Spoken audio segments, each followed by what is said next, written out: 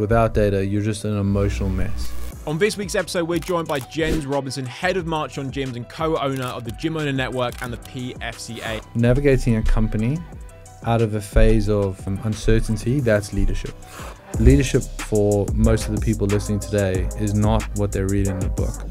When leading a team through values, it puts the values as the filter in which I'm going to measure your performance and you're going to measure your own performance. The whole kind of umbrella is live, learn, lead. No one's teaching you this stuff. Most gym owners don't do the thing purely because they are avoiding the difficult conversation. This is an episode you're not going to want to miss. We hope you enjoy. Jenz, welcome back to the FMA podcast. And for all those listening, welcome back to me. I've not been on the show for a little while, but you'll be glad to know that I still work at FMA. I wasn't fired or anything like that. I've just been busy in the office. So Ben's been taken over. But I wanted to come back to speak to Jenz because every time we sit down and speak, I always enjoy the conversations we have. And last time we spoke, it was just under a year ago, I believe, you and Ollie came to do the podcast. And it's been a busy year for you and Gymowner Network and Marchon as well. The gyms have both grown massively. Gymowner Network has grown massively. And if you could reflect on this last year, this period, what have been the biggest kind of lessons for you in terms of growth of the gyms and Gymowner Network and maybe growth within yourself as well? Oh, awesome. Well, firstly, Charlie, good to be back. Thank you very much for having me. Do you know what? If you asked me these kind of questions a few years ago, I would have been able to answer them far better, because I used to be quite good at the practice of reflection. But over the last 12 months, we've been moving so fast that I wouldn't be able to tell you much about where we've come from, what we've been doing. But if I took a moment to just take a breath and think, I think largely it would be the fact that we've been trying to professionalize what is very much a startup mentality with everything that we do.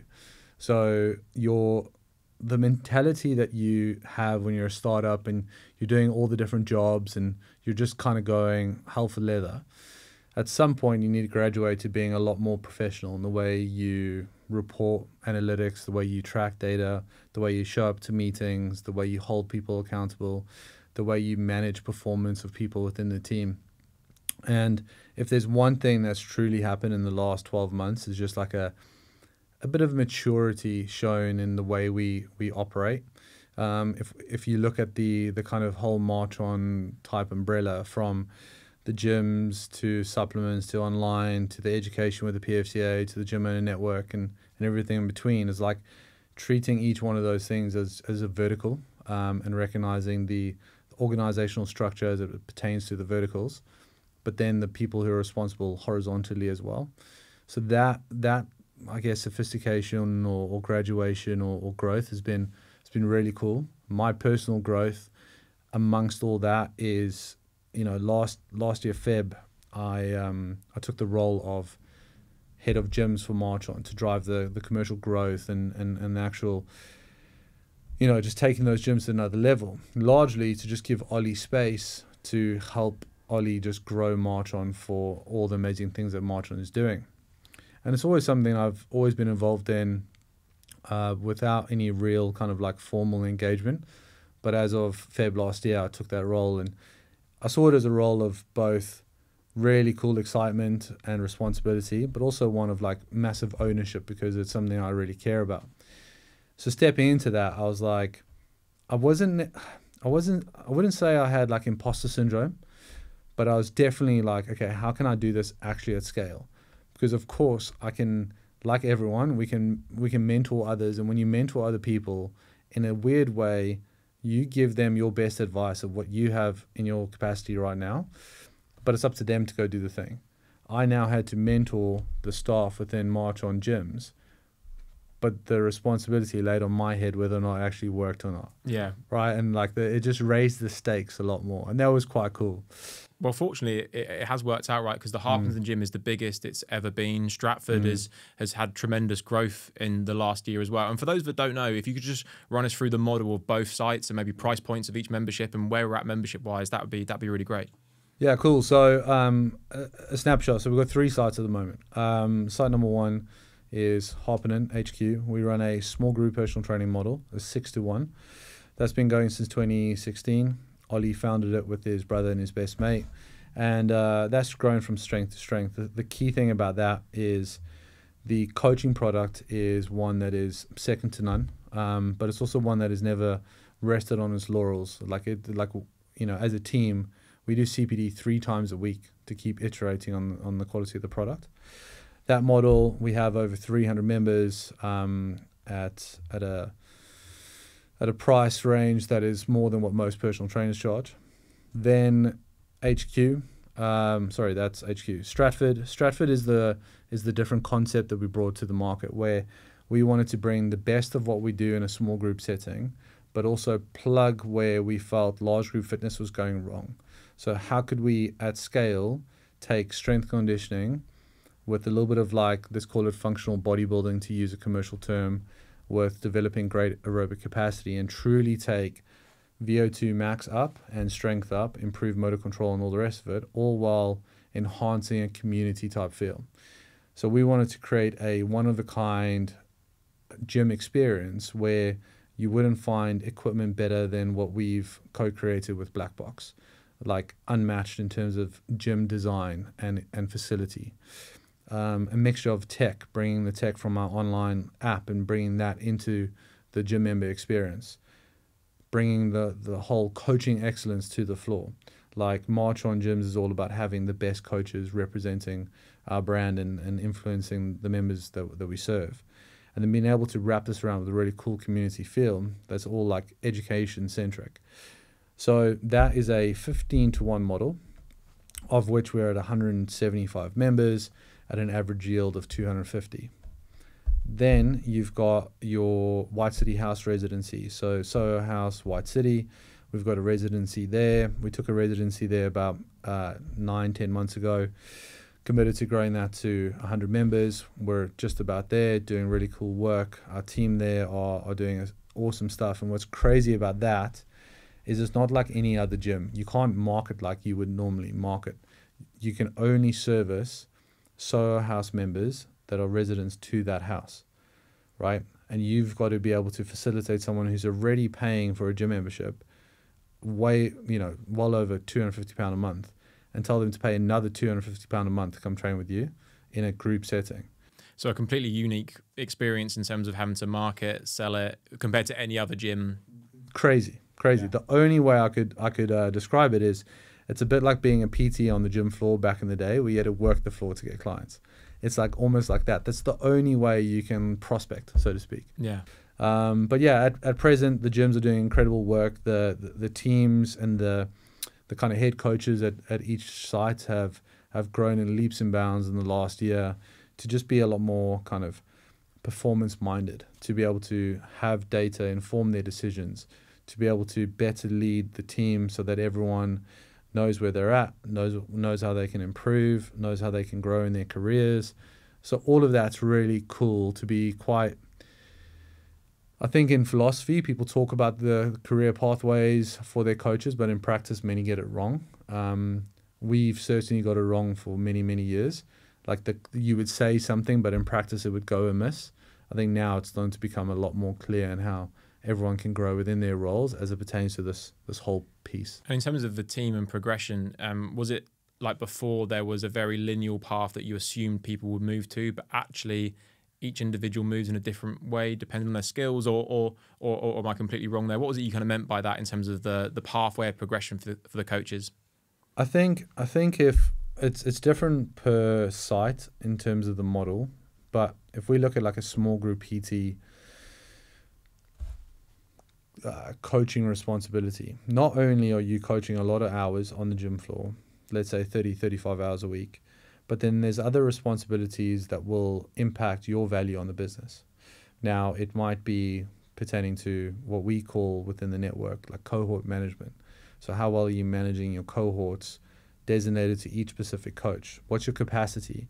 So a junior coach might be able to handle 10 to 15, but a senior coach or a very sophisticated coach with skills across nutrition, behavioral change, lifestyle optimization, they could go at scale to 80, right? So it's like, how valuable are you to the business? Yeah. Right. And then being able to track that with a level of data, rather than just like, oh yeah, you're working really hard. I feel like you're working really hard. And when you say that an experienced coach can scale to 80, is that looking after 80 clients, being responsible for the communication of that? And is that how you delegate the responsibility? It's through the coaches to look after a subsection of clients? Well, that's quite a good question. I think so. In practice, what it is like you will have a group of clients who you are responsible for from a off the floor coaching experience. So when we define like a gym model, one of the things we'll look at is what is your product both on and off the floor. On the floor would be like, is it a 6-to-1? Is it a 4-to-1? Is it large group, small group, whatever? And then it's like, what are the things we're doing off the floor to drive value, to drive retention, to drive impact? If, let's say, in a high-end small group PT facility where you're charging the right amount of money, I'm not saying you run small group but you don't charge appropriately. Say you charge appropriately and you can facilitate this. Your coaches will be designated a group of people that either that respond well to their personality type and their skill set. So the psychographic of this cohort is really important. The kind of personality typing that we might match client to coach with is really important based on their needs and wants. So like, let's say, for example, we might have Sophie who has a particular skill set in women's health. And if there's a subsection of members who have a particular area around women's health, maybe menopause, etc., she might have that as a large category of people that she will serve. So then she is able to, whether it's a broadcast message, whether it's intimate conversations, it will just depend on the client journey. We talk about like a client roadmap where you'll have different stages of a client's journey based on their level of autonomy. Any good coaching service is one that's trying to drive someone to more autonomy rather than more dependency. So our communication is not like, hey, we want to have you check in once a week. Like if you're having to force check-ins in your business, it's very remedial, so to speak. But if we can force better levels of conversation, better levels of ownership over their journey through education, through challenge, through coaching, then we can upgrade how they operate and upgrade their levels of questions or their levels of like what they bring to the table. And how does that look practically? So where you say that just doing a check-in once a week, which some people might not even want or find a bit annoying, how do you practically have that communication with the client where it's seamless and effortless and gives them their autonomy? Are there any practical things that you do with the team on a weekly, monthly basis at all? So like I said, it depends on the person, right? But also depends on our system and the level of authority that we bring to said thing. So when you go to a doctor and you describe your symptoms, you don't want the doctor to be like, oh, what would you like to do, right? You kind of want the doctor to be like, hey, do this, do that, and crack on. But that's an immediate like moment of pain and looking for some kind of solution. Over time, that awareness of pain starts to move away, and now you're just trying to find things that are rewarding, moving you towards areas of reward and just feeling great. It's through that your levels of like intimacy and prescription versus like ownership and autonomy start to change. So maybe in your first 6 weeks of a client journey, it might be far more prescriptive and intimate. Then the next phase might be maybe once a month, depending on their goals, their needs, their desires, time of the year, what they're trying to achieve. Then they might move into once a quarter, potentially, depending on who they are. Like with us in a Marchon gym, we talk about the without limits lifestyle. And basically a long-standing member within our gym who's had great exposure to high-quality coaching, whose movement capacity is really good, whose fitness capacity is really good, and their body composition is in a place in which they have great relationships with food, great relationships with training. They are able to fulfill social life, work life, everything all in one. And they're about 2 or 3 kilos away from like their best self. And if they wanted to dial in before a holiday or dial in before something, they can. And we've got seasonal challenges as a community to jump in and do. Like now, as we're going into summer, we do what's called Ready, Shreddy, Go. And it's just like an internal thing where designated groups get put into teams, and it's a team group percentage weight loss on the in-body, or percentage fat loss on this, or percentage muscle gain on that, whatever. And it becomes like more than just you and your battle on weight loss. It's like, it's a team thing, how we're going to do it. So again, it drives product off the floor. Yeah, so it sounds like it's really dependent on who the client is, what their situation is, and the coach and their strengths. And the communication could be in many different forms depending on where they're at within their journey. Exactly. And that makes a lot of sense to me. And then I also think that sounds hard to track. So let's say you as a leader of the Harpenden gym, and you kind of want to know what's going on with the clients. How are you able to get a sense of what's going on with each client, or like how do you get that information? Like what are the KPIs you're tracking to be able to show that the clients are having a good level of communication and being serviced? Fantastic question. So if it pertains to our model of the cohort system, right? At scale, you can't know intimately where everyone is at what stage or whatever. You just can't, right? But when you can pass on responsibility to people in your team and show them how they can win at their job, people can now actually excel in their workplace. We talk about coaching being the minimal viable product. Like, that gets you in the door. But now what keeps you in the door and keeps you growing within the business is different skills that might pertain to your role or to the growth of the business, whether it's marketing, social media, whatever. But the cohort thing for us is really important. In terms of the KPIs, for easy math, let's say you look after 100 clients. That's what you're designated to do. We're going to have a cohort meeting once a week, and you're going to present me your numbers as it pertains to who's at risk, who's doing really well, right?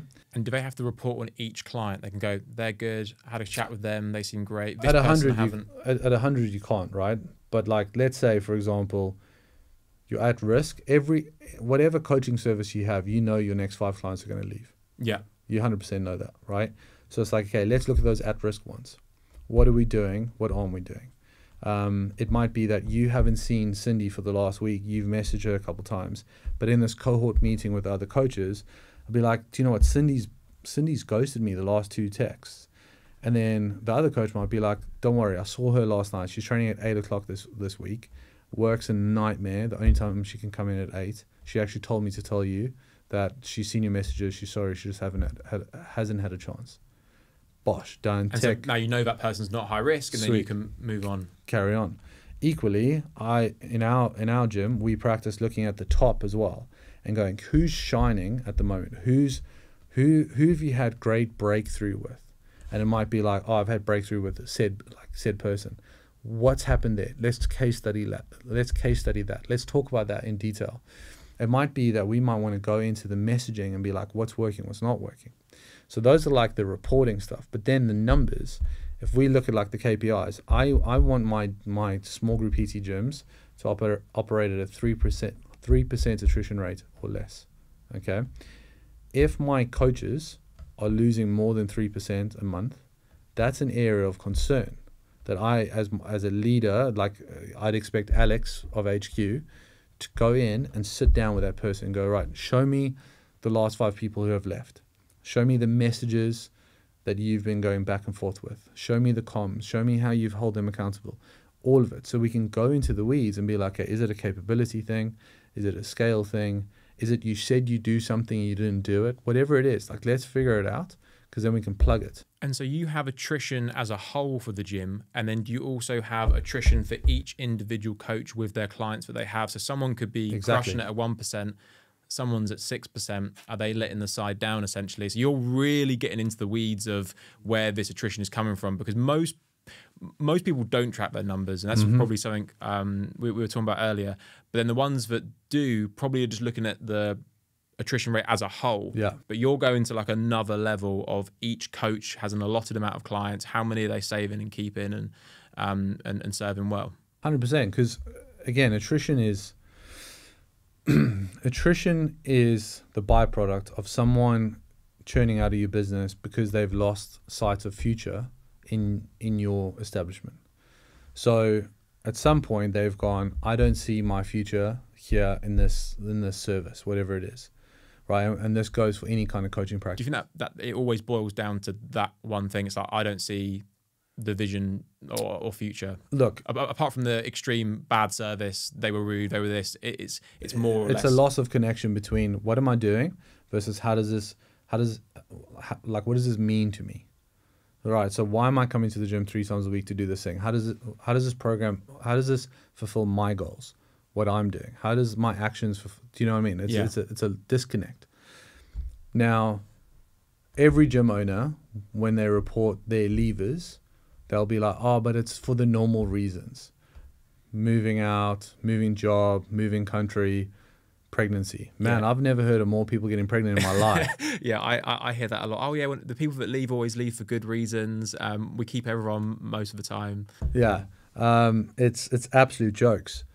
But I liken it to the fact that, like, be so good as a gym that people don't want to leave. And they'd rather not take the job the other side of the country because they're like, do you know what? My home life is sweet. My gym life is sweet. I've got a great social life.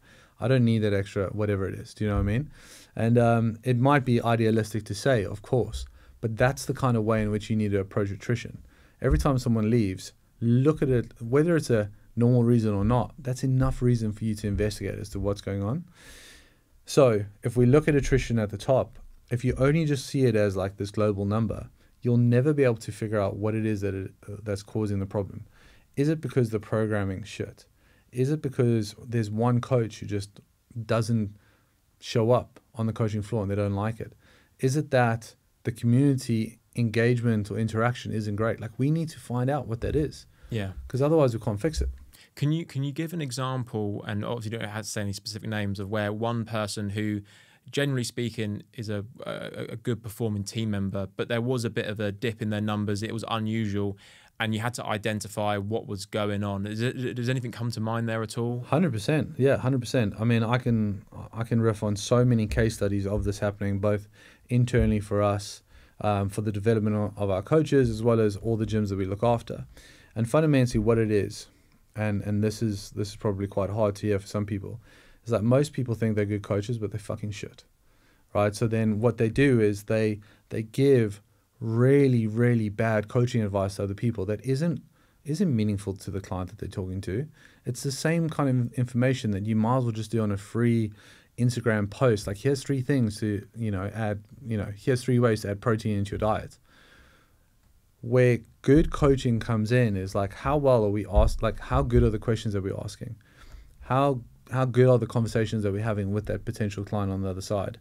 And how can we create meaning as to where they are now and the little thing that they need to do to change their current system that makes it meaningful to them? They might need more protein, but we need to do better at going, okay, well, what is their understanding of protein? What does their normal resource look like to get more protein? What would be their normal go-to to get more protein? What does their normal day-to-day look like? Oh, do you know what? When they go to work during the week, they absolutely nail it, but then the 3 days that work from home, they mess it up. It's like, okay, well, what's the system that we need to do there for them in that particular thing? Going, here's 3 ways to get more protein. Anyone can do that. That's not coaching. That's just instructing. A good coach has been able to, like, it's a thing that we do with someone, not to someone. Yeah, so there's the know-how of training and the mechanics, and then there's actually the communication and how you deliver that information that you've 100%. gained. This might upset a few people. There's lots of coaches that have been PTs for over 10 years. Do you think there's a big portion of those that you would classify as like bad coaches? Do you know one of the guys on our team, Matt Connolly, and a funny story. I've tried to get him on the team for the last 3 years. He used to mentor me as a coach, but also so he was my coach through my programming, but I'd also jump into his business mentorship. This is going back in like 2017, and the fact that he's on my team now is like so cool because he's an absolute legend. Ollie and I are freaking stoked to have him on board, and he said something phenomenal. He's like, most PTs don't have 10 years experience. They have 1 year's experience that they've repeated 10 times.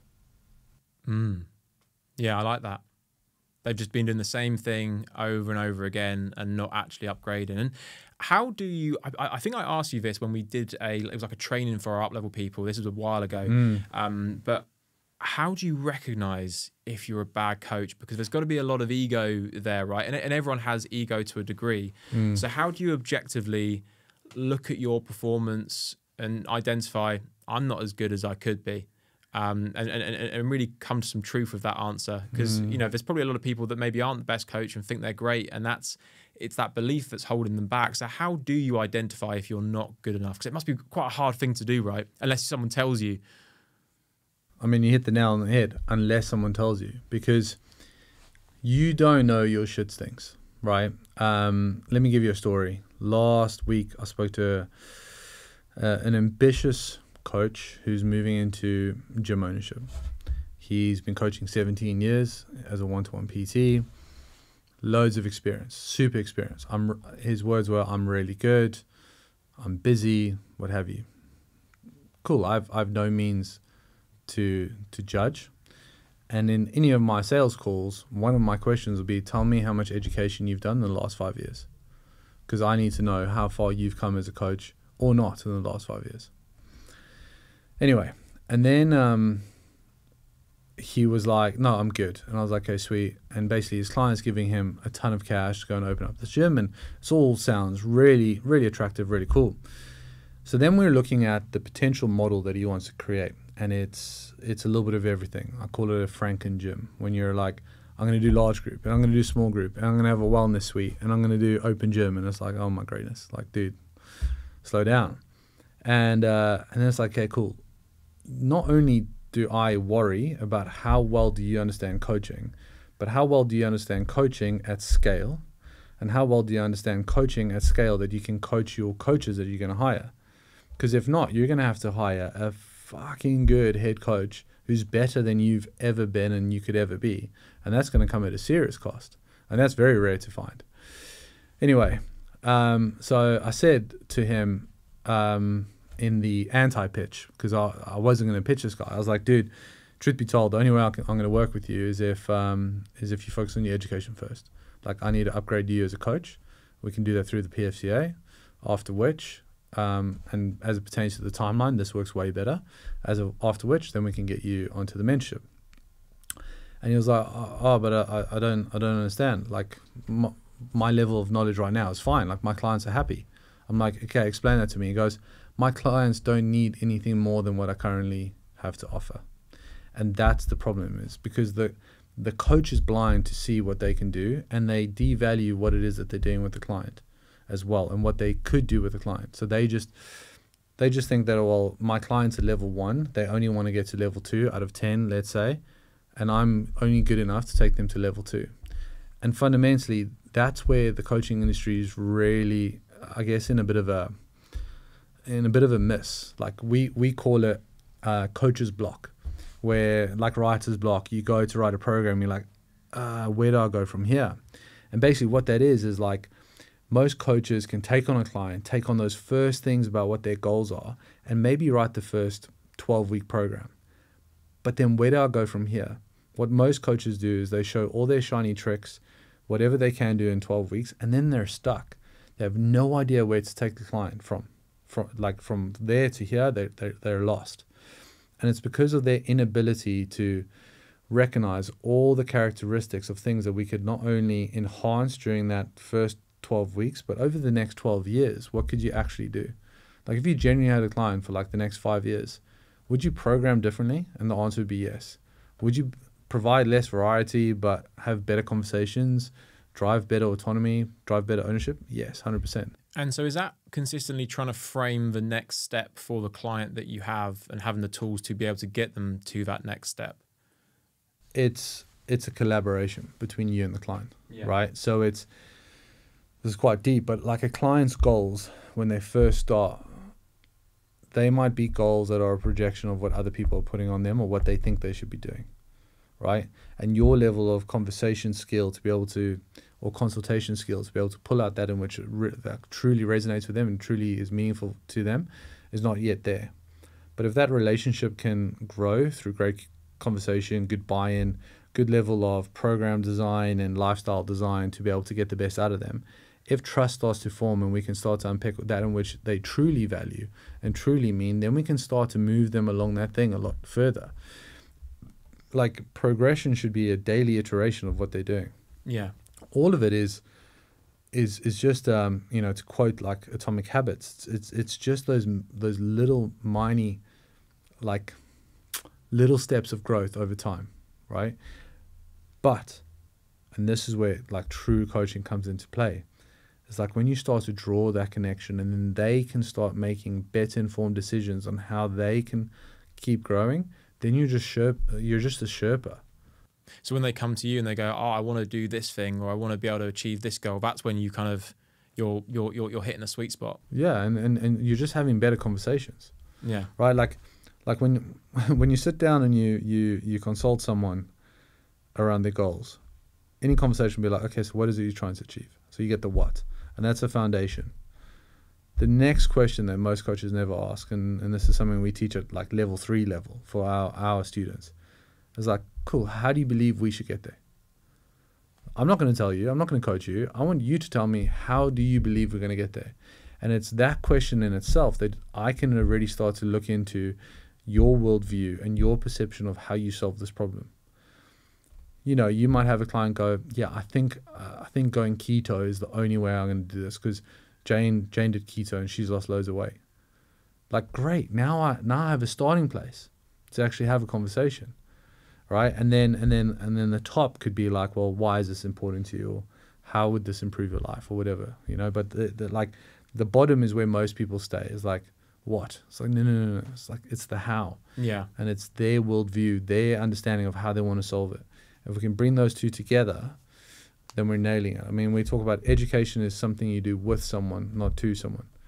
And do you think the business owner of a gym who maybe isn't even coaching on the floor that much should still be educating themselves on coaching, like, to this day, even if it's not the primary focus that they do? Like, do you still, are you still learning on a regular basis when it comes to coaching? Obviously, you don't do any coaching on the floor, right? But is that still something that you practice or learn about? Do you know what? I felt like you were going to ask me this question today, and I thought about it at length, and I think our situation is quite unique because of the scale and the levels within the business.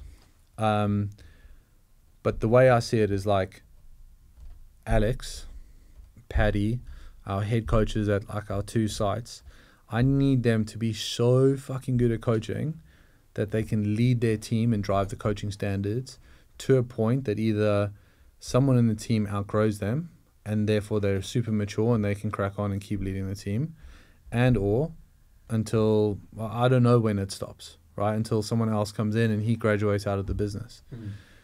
But the answer is, unless you have levels and levels of leadership and management and everything else, and you've got someone who's driving the coaching standards, you have to do that. You have to be the driver of the standards, unless there's someone else to drive that who's potentially better than you, potentially. Correct. Yeah. And if you can get the business to be that successful that you can hire that kind of coach, all power to you. That means you've done something really, really special. But most people don't, because of many reasons, right? Your personal brand isn't one that comes across as an employer brand. The brand itself doesn't come across as a brand they want to work for. Do you know what I mean? Like, a lot of these really high performing, let's call it potential head coaches, they're either going to go and do it on their own, or not necessarily work for you, but rather work for a much bigger brand.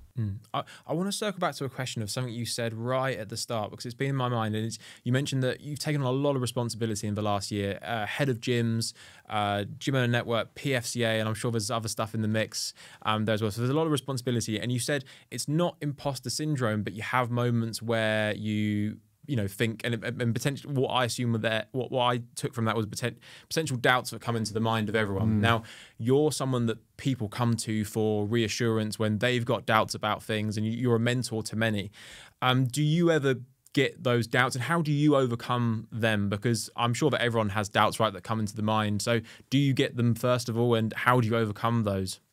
Absolutely. I think it's definitely not imposter syndrome, but it's the only way to describe it is, I'm so fortunate for the team that I have around me, right? So whether it's Ollie, whether it's Jackson and other people around, that I don't want to let them down. I don't want to let myself down. I don't want to let the team down. And I also don't want to be the one that didn't put a W on the board at the end of the quarter when we look at the performance versus targets and actuals. Like, I don't want that. I'm way too competitive for that. So it's kind of all like I always feel like like it's all going to go away tomorrow. Like, the carpet's going to get ripped out. It's really insecure, but in a powerful way.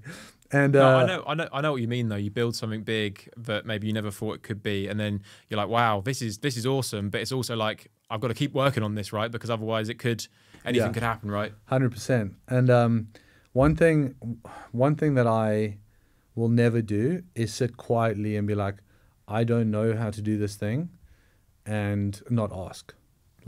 Like the one thing I'll always do, despite my ego, is I'll ask for advice. I'll pay for advice. I'll pay for help, whatever it is, but I will ask.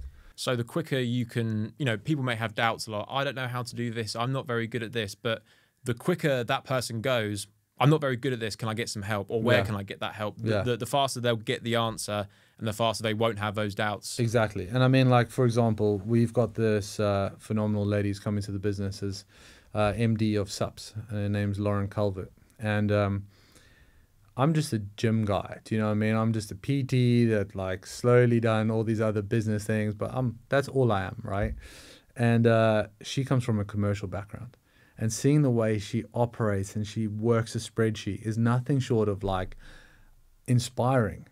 So I'm like sitting to her and I'm going, how you do that? Like, that inspires me. I want to be like that. I look at her, I'm like, I'm miles away from what she does and how she does it, but I see that as inspiring. And I see that with everyone on the team. Like, the way, like, we talk about capacity, like my capacity for work and spinning multiple plates is massive, but it's tiny in comparison to Ollie's. So I look to Ollie for inspiration on how he shows up and what he does.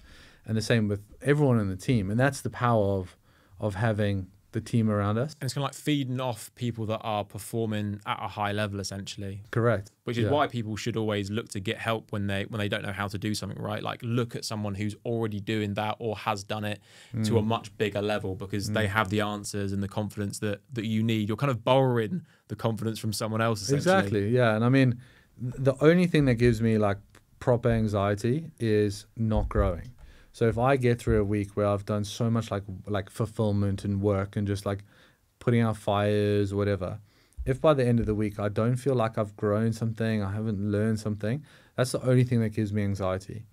And what do you do when you've done a week where you've been busy but you haven't? It will always come back down to, okay, well, what is like an area in which I need to upgrade my thinking to either help the people on my team, or help the business, or help the clients within the mentorship. And that's how I grew my entire coaching skill set, was like I would look to the problems I needed to solve that I didn't know how to solve, and that would be my next rabbit hole that I'd go down. And like, for example, within the mentorship right now, we deliver some really cool education week to week within the vault and live calls and whatever. And it's because all we want to do is we just want to upgrade how these guys are thinking, because that's the core difference between someone stuck at 15 to 20 to 25, whatever that turnover is purely just like how you think, how you operate. Do you think it is mostly mindset and the barriers you place on yourself? I think mindset is all this like soft Instagram post bullshit. Like, I don't think it's that. Yeah. Right? Because mindset today and people's relationship with mindset is like, I don't know, find a good reel, a good David. Yeah, I suppose the phrase mindset could mean a lot of different things to a lot of different people. Exactly. Inspirational quotes and stuff like that. I guess like, is it the belief system that someone holds that could limit someone or project someone? I think it's a culmination of how you think, and that's the only way I can summarize it, but I'll go into detail. So for example, you lose a client. How do you think, like, how do you react in that situation? What is your go-to behaviors? What's your default behaviors in that situation? Is it retreat? Is it anger? Is it panic? Then what are the next steps that you follow thereafter? So mindset could be like some powerful, like, just keep going, keep crushing. It's like, okay, cool. We could do all that motivational bullshit. Or we could go, okay, well, what is that trigger? What is the behaviors that need to now form on the back of that? And that might be system creation, like anything behavior-wise. What's the system that, should that trigger your response, that emotional response be triggered? How can I get you to think differently about that thing? Over time, and this is one of the reasons why like it's a non-negotiable to track data within the gym owner network, is over time you know exactly what attrition is, where you're performing at and what's normal. So if we're within KPI, it's like sweet, right? And at the end of the month, we might have a investigation into those 5 who had left. Where could we have gone better? What could we do? We will have an exit interview to some degree to try and measure any blind spots that we may have had. But the true ability to thrive within business is not necessarily mindset. It's like how you think, how you operate. Can you be down with your feet on the ground with your staff, with the product, with the members, but also have this bird's eye perspective on like, yeah, this is within KPI. This is within reasonable explanation to lose X amount of people based on the way in which we're performing, or based on the fact we've got a new staff that we're all trying to onboard, whatever. Now we can justify it through proper data rather than just like mindset. Yeah, and then there's a phrase I saw you say recently, which is data over emotion, or is it emotion kills momentum? It was something along the lines. Yeah, it was emotion kills, data builds, and I'd be lying if I said I've had a good relationship with data like my whole career. I definitely haven't. Young Jenz, 2015, 2016, going into gym ownership.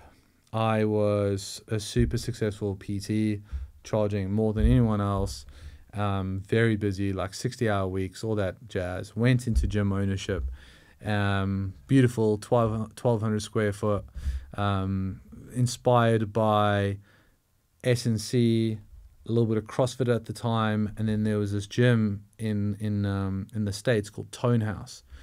And like all these things influenced what I wanted to build. Anyway, the model was wrong. I didn't know how to market. I thought if I built it, they would come. They didn't come. 9 months in, I hired, I don't know if you remember a guy called Chris Brown. He was a marketeer. I hired him and I did his digital marketing mentorship for 12 months. And I think it was like 1,800 quid a month. It was the biggest investment I'd ever made into anything like that. And I remember learning about marketing and trying to figure out how to run paid ads and all the rest of it. And that was the first time when I realized, like, I know nothing about gym ownership. I was a good PT, a gym owner, like, this is me as a baby. And even then, throughout that time, the only data that I tracked was a little bit of, like, paid ads data, nothing else.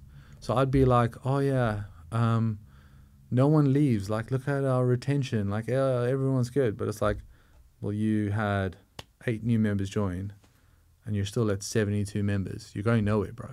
Like, yeah. What are you not seeing? So it took me the longest time, and so long that it wasn't until, and like, I never nailed tracking data as a gym owner. And in 2018, I walked away. Went into education, PTing again, and then eventually went all in with the PFCA and now everything else that you see today. And it wasn't until I stepped into my role at Marchon where I was like, unless we have all this data, I can't lead this team. Because you can't make decisions. Otherwise, you're just guessing, right? You're literally just let's try this, let's try that. Yeah. I spoke with someone today, actually, and I said, how many inquiries do you get a month? So not just from ads or whatever. How many inquiries? I don't know, we don't track. How many signups do you get? Between 10 and 15. But it's like, well, is it 10 or is it 15? It's like, if you don't have these, like most the businesses that I see that are very successful, I've not seen one that doesn't track their numbers in almost every aspect, whether it's from how many inquiries, how many signups, how many left, what the percentage is, what the finances are looking at. Like, the best businesses have the best tracking systems. And I speak to so many people more than not that don't track key metrics in their business. And somehow they've managed to get their way to a certain level of revenue. It could be 10, 12, 15K. But then they get stuck and they don't know what they're doing. And it's the simple, boring things that will actually get them there. And yeah. 100%. I think, for me, just to go back to the phrase, with data, you can make better decisions. Without data, you're just an emotional mess. So every decision is then fed by emotion. Client leaves, you're like, we need to do more marketing. And everything's just like an emotional roller coaster. Good days, bad days. The amount of gym owners that you and I both speak to who have a bad day, who will then bury their head in the sand for multiple months before they come out for a breath and try and make a decision thereafter, which is shocking to say the least.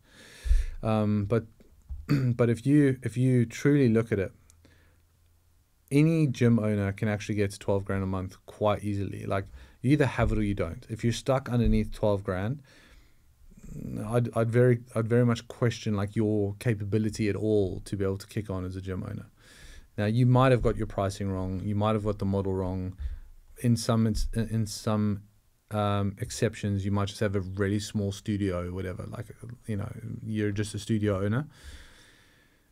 But if you get up there, then the only thing that'll take you to where you want to go next is data, because then it's like, okay, as you said, well, is it actually 12? You're getting 12 leads a month. It's like, okay, cool, 12 inquiries a month. How well are we converting those leads? Now we know where we can refine. We know exactly what lever it is. I have with good data that as a gym, if you're not getting 30 organic leads a month as a benchmark, your organic efforts are bullshit. So you should be getting a lead a day, basically. A lead a day. And is that through referrals, website, content? Any of those. Yeah. Yeah. If you're not getting a lead a day, you're pissing in the wind. Yeah. And even on, like, if I take gyms who I've literally gone, the only thing we're going to focus on is your organic strategy, your product, and your leadership ability for now. And I've seen how much they've grown over 12 months is just evidence of that. I know Marchon gym, its benchmark for just doing what we normally do, right? Not more, not less, just normally do, is 40 leads a month via organic. And that's like the non-negotiable. It's like every month we need to get. If we drop below that, I know that either our time spent was poor, maybe non-existent, maybe someone changed the strategy or whatever, something's gone rogue. But month on month, if we're hitting an average of 40, we're there and thereabouts, and the efforts that we're doing, the things that we're doing are all working. If it's not, that's when we investigate. We go, okay, what was it? Have we changed tact? Have we changed message? What do we do wrong here? Because then we can investigate and go, okay, cool. Weirdly, I don't know why we did that, but let's fix that. Or how many referrals did we get this month? Oh, none. Well, what's happened? And that could be a sign of service or, yeah. So it leads. So even the inquiries you're getting leads to a potential issue within, it could be the product, the service, or potentially just the organic efforts, right? Exactly. Like, for example, now we've never had more referrals than we've ever had before at Stratford, but the product's never been as good as it is now, right? Like, I think loads of people forget how important product is, and referrals, albeit unpredictable, so you can't 100% go, yeah, we know we're going to get 15 referrals a month. Like, I know that. However, if you're not getting any referrals, that's a true sign that your product is crap. Yeah. Do you know what I mean? It's a sign that something's going wrong, essentially, because you should be getting people talking about you every single month and referring and passing something on. Yeah. For sure. Is there a percentage of client to referral you should expect to get? Obviously, you can't control referrals, right? It's not a lever to pull. In some circumstances, it is if you do a referral campaign. But the type you're referring to, which is, pardon the pun, the type you're referring to is just like people get recommended through the service. Is there like a benchmark of we've got 200 clients and from every month I would expect a 5% referral rate or something? Or does that exist, or is it just? Do you know what? I don't have that as a data point. That's a good question. But for example, it's when and how to ask for a referral. You and I both know there are referral campaigns that you can use as a lever, as and when someone's desperate or all other cards on the table are unable to be played. So it's like, okay, we're going to do this campaign as a as a Hail Mary to try and get something. But actually, it's the evergreen thing that happens on a day-to-day basis that's a game changer. Like, I'll share this. It's going to seem extremely simple, but so effective. How you talk about referrals, how you reward referrals, and the culture of referrals within your business is the only thing that you need to be doing. So, yes, you can send a gift or you can give, I don't know, money off. I mean, we don't believe in any of that, right? Like, but it's when you refer someone to me, I'm going to put in my comms internally, because internal marketing is more important than external marketing. And I'm going to market internally to the community. Hey guys, just want to give a shout out to Charlie. He's just brought his wife in. So stoked that she's joined the gym.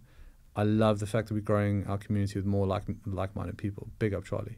Yeah, it's I love that of building the referral culture. You know, the moment someone comes through the door, like, do you talk about referrals, recommendations, you know, the impact that it can have?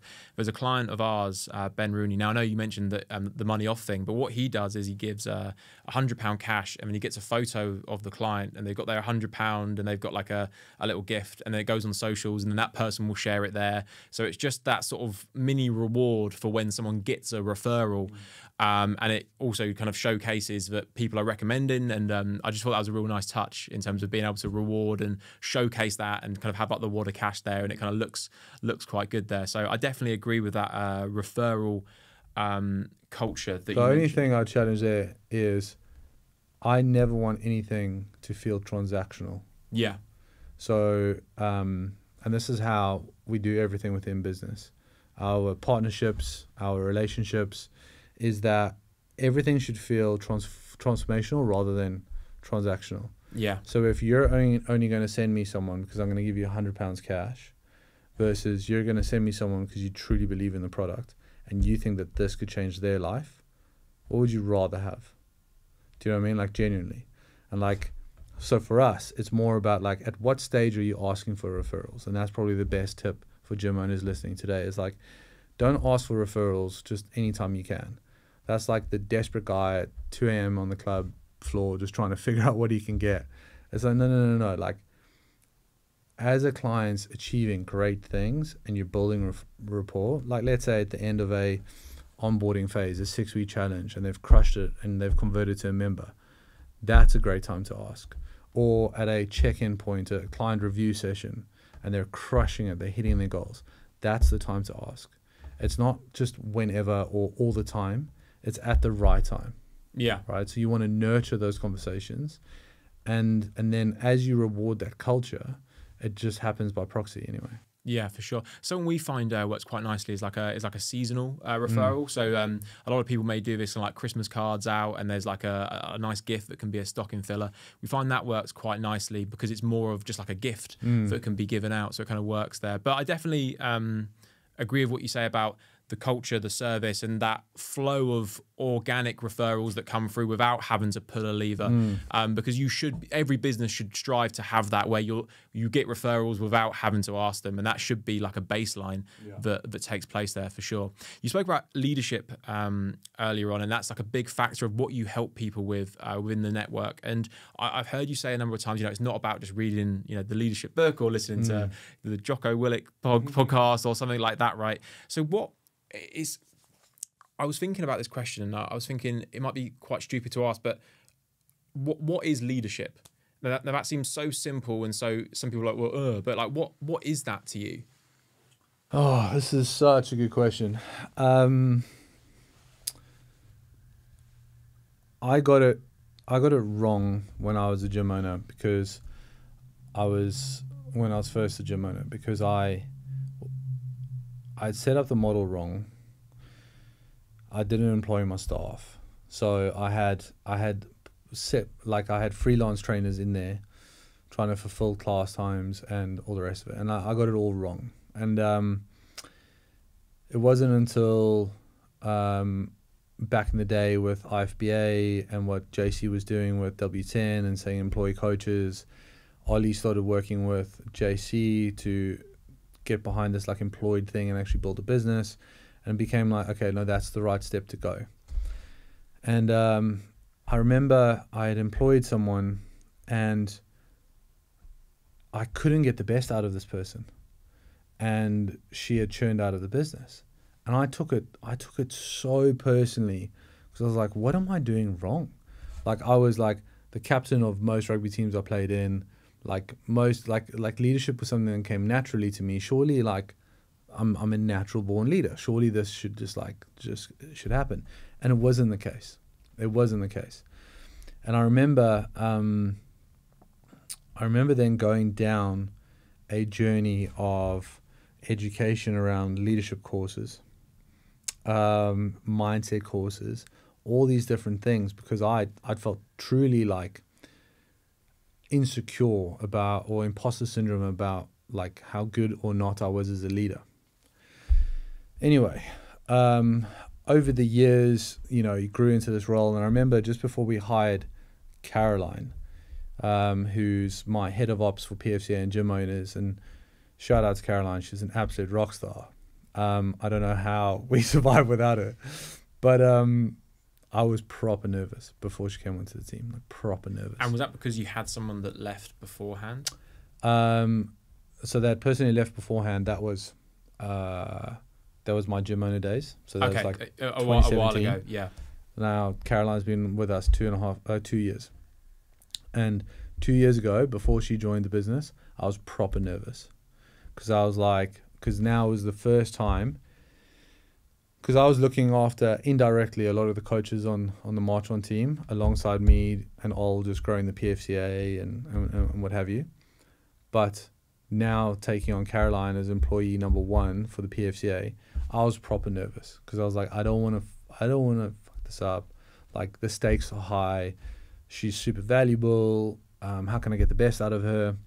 And one of my really close friends, she's a top leadership coach.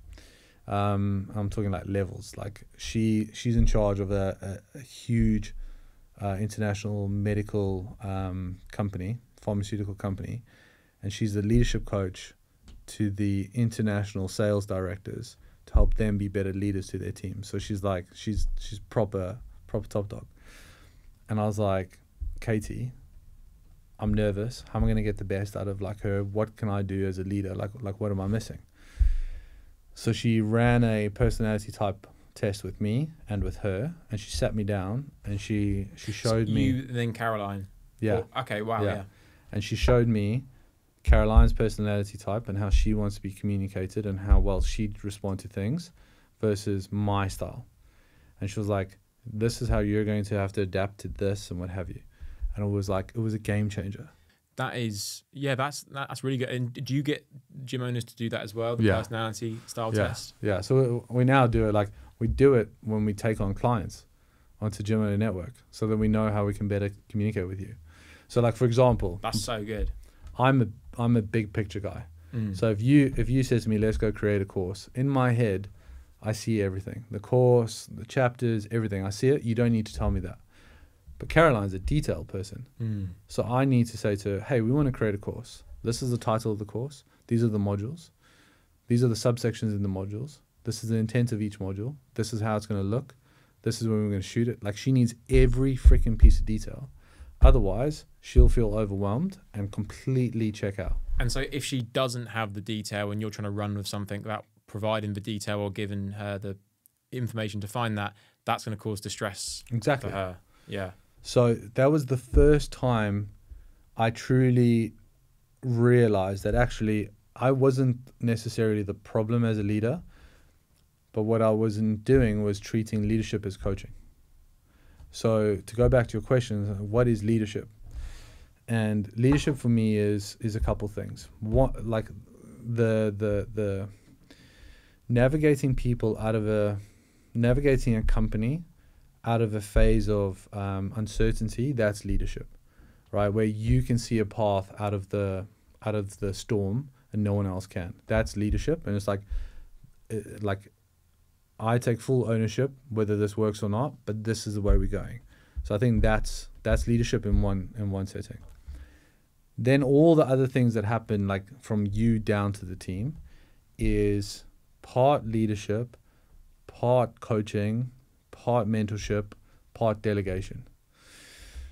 So, for example, I struggled to get my intuition out onto paper to lead others.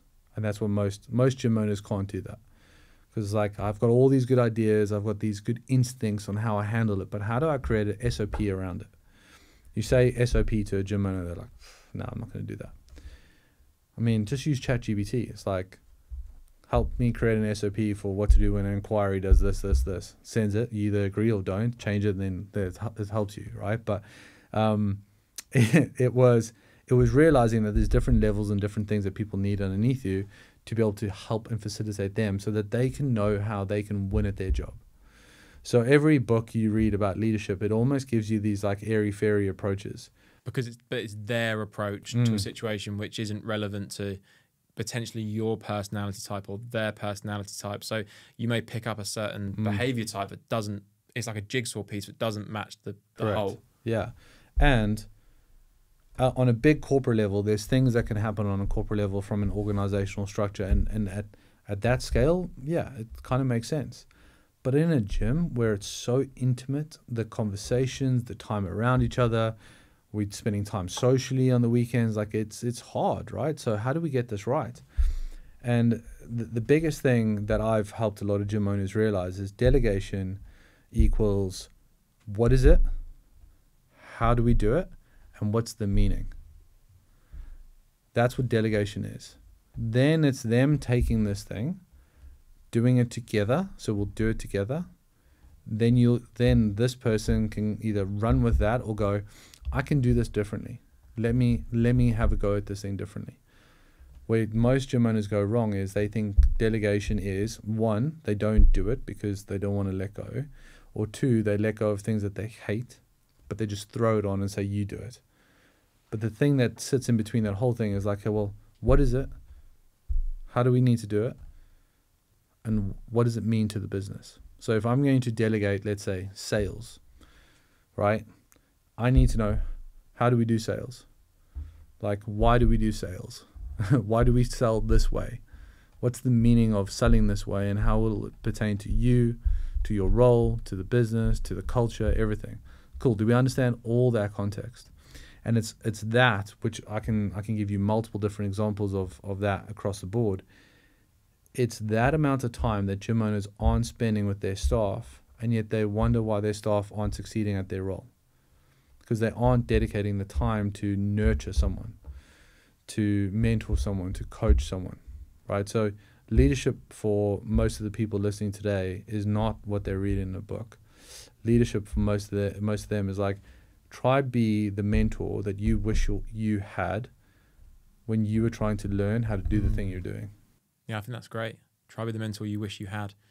I really like that. And going back to your personality type and Caroline's, how do you actually, let's say she needs the details, you're not someone that, you see it in your head and but struggle to put it out onto paper. How do you find that balance now? Because that's me completely. I'm not detail orientated. And there's definitely times in the office where I might rub someone up the wrong way, but because I've got the ideas, but then the detail doesn't come. It's like, in my opinion, the more I can adapt to her style so that she can run with it and I don't need to keep going back and forth, the better. So do you have to kind of force yourself to 100%. work in that? As the leader, you've got to force yourself to give them what they need to succeed. Exactly. Essentially. Yeah. So that if I do it right once, then it's done. Yeah. Because otherwise what tends to happen, you did it wrong the first time, then you go back and you try and iterate, and again, and it's super inefficient.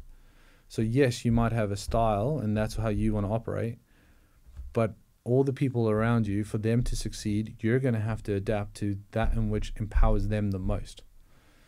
So like all the amazing people that I have, I guess, direct, responsibility with or for whatever, I literally have to be someone different to each and every one of them. It's crazy, but it's great fun. Like Caroline compared to Mass, compared to Matt, compared to Alex, compared to Patty, compared to Katie, it's all completely very, very different.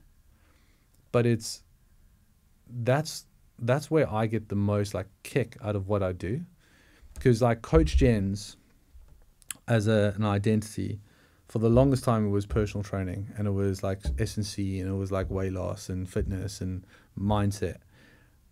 And then it's like the educator. Now where I see myself is like, it's always been this thing where it's like I have a superpower of getting the best out of you, and that's my superpower.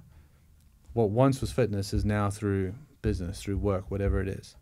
I love the coaching aspect that I have to bring to each and every one of my people, to the place where how can I get them to become the best at what they do, so that when they leave, and they will leave at some point, that they leave in a better place than when they came in. All right, and we owe it to our team to be able to do that. And with these people that you're leading, there's two in particular that now run each gym. You've got it's Alex at Harpenden and Paddy at Stratford, and they essentially they're kind of like the gym manager. Let's say they are in charge of that gym. You are in charge of them, so they are responsible for the day-to-day and everything happens there. And there's a lot of people listening thinking, where do I get my kind of right-hand man, gym manager that can run the show while I can step away from even more and focus on other things? And that's quite a hard thing to do, right? To completely step away from the business, or a step away a lot from the business. So I guess my first question is where does the business need to be, first of all, for you to be in a position to start that process of vetting someone and building them up to be essentially you know, the take that kind of ownership role? Where does the business need to be, first of all, before that process starts taking place? Because I imagine some people try too early, and they give it to someone, they give it to them badly, they take their eye off the ball, and the gym goes into a bad place. So what's that first step, or where does the gym need to be, would you say? That's a really good question, and I want to answer it in a way that is most useful without being too vague, but also it's hard without it depends, right? Like one thing we say in our education is we'll never answer a student back with it depends. Yeah. We'll try to give all the contextual pieces of the potential solution. It's always hard because you've got so many people listening, right? So it's hard to give one answer.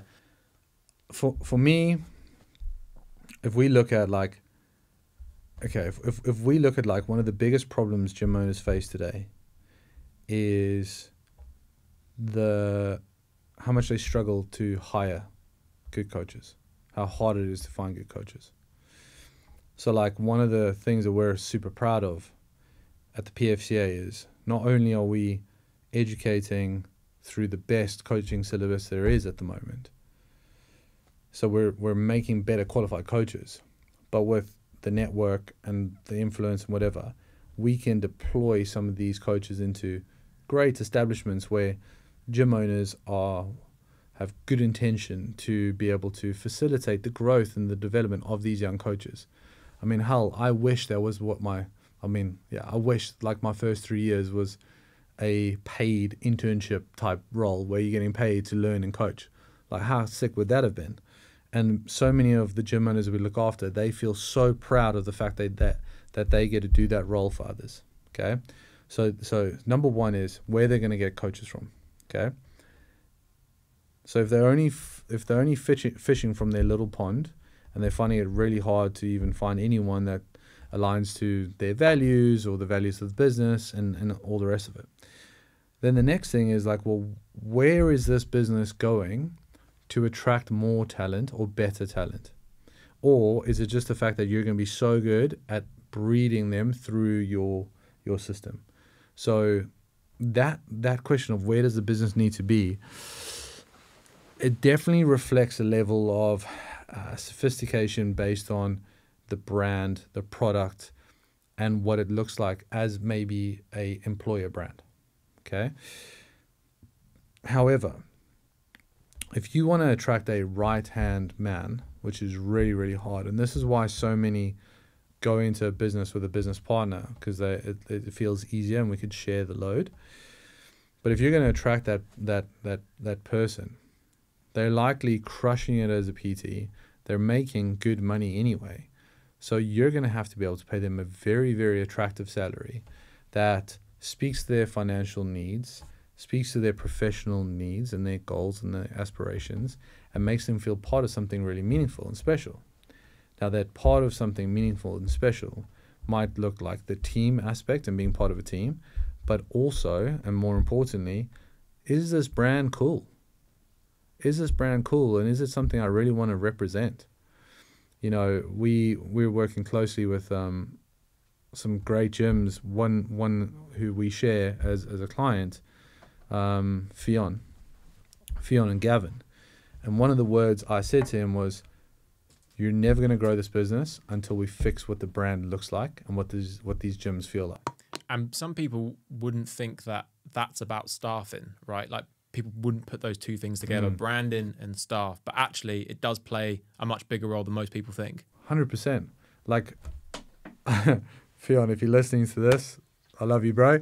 I literally said their uniform looks like PE teachers at a really bad school.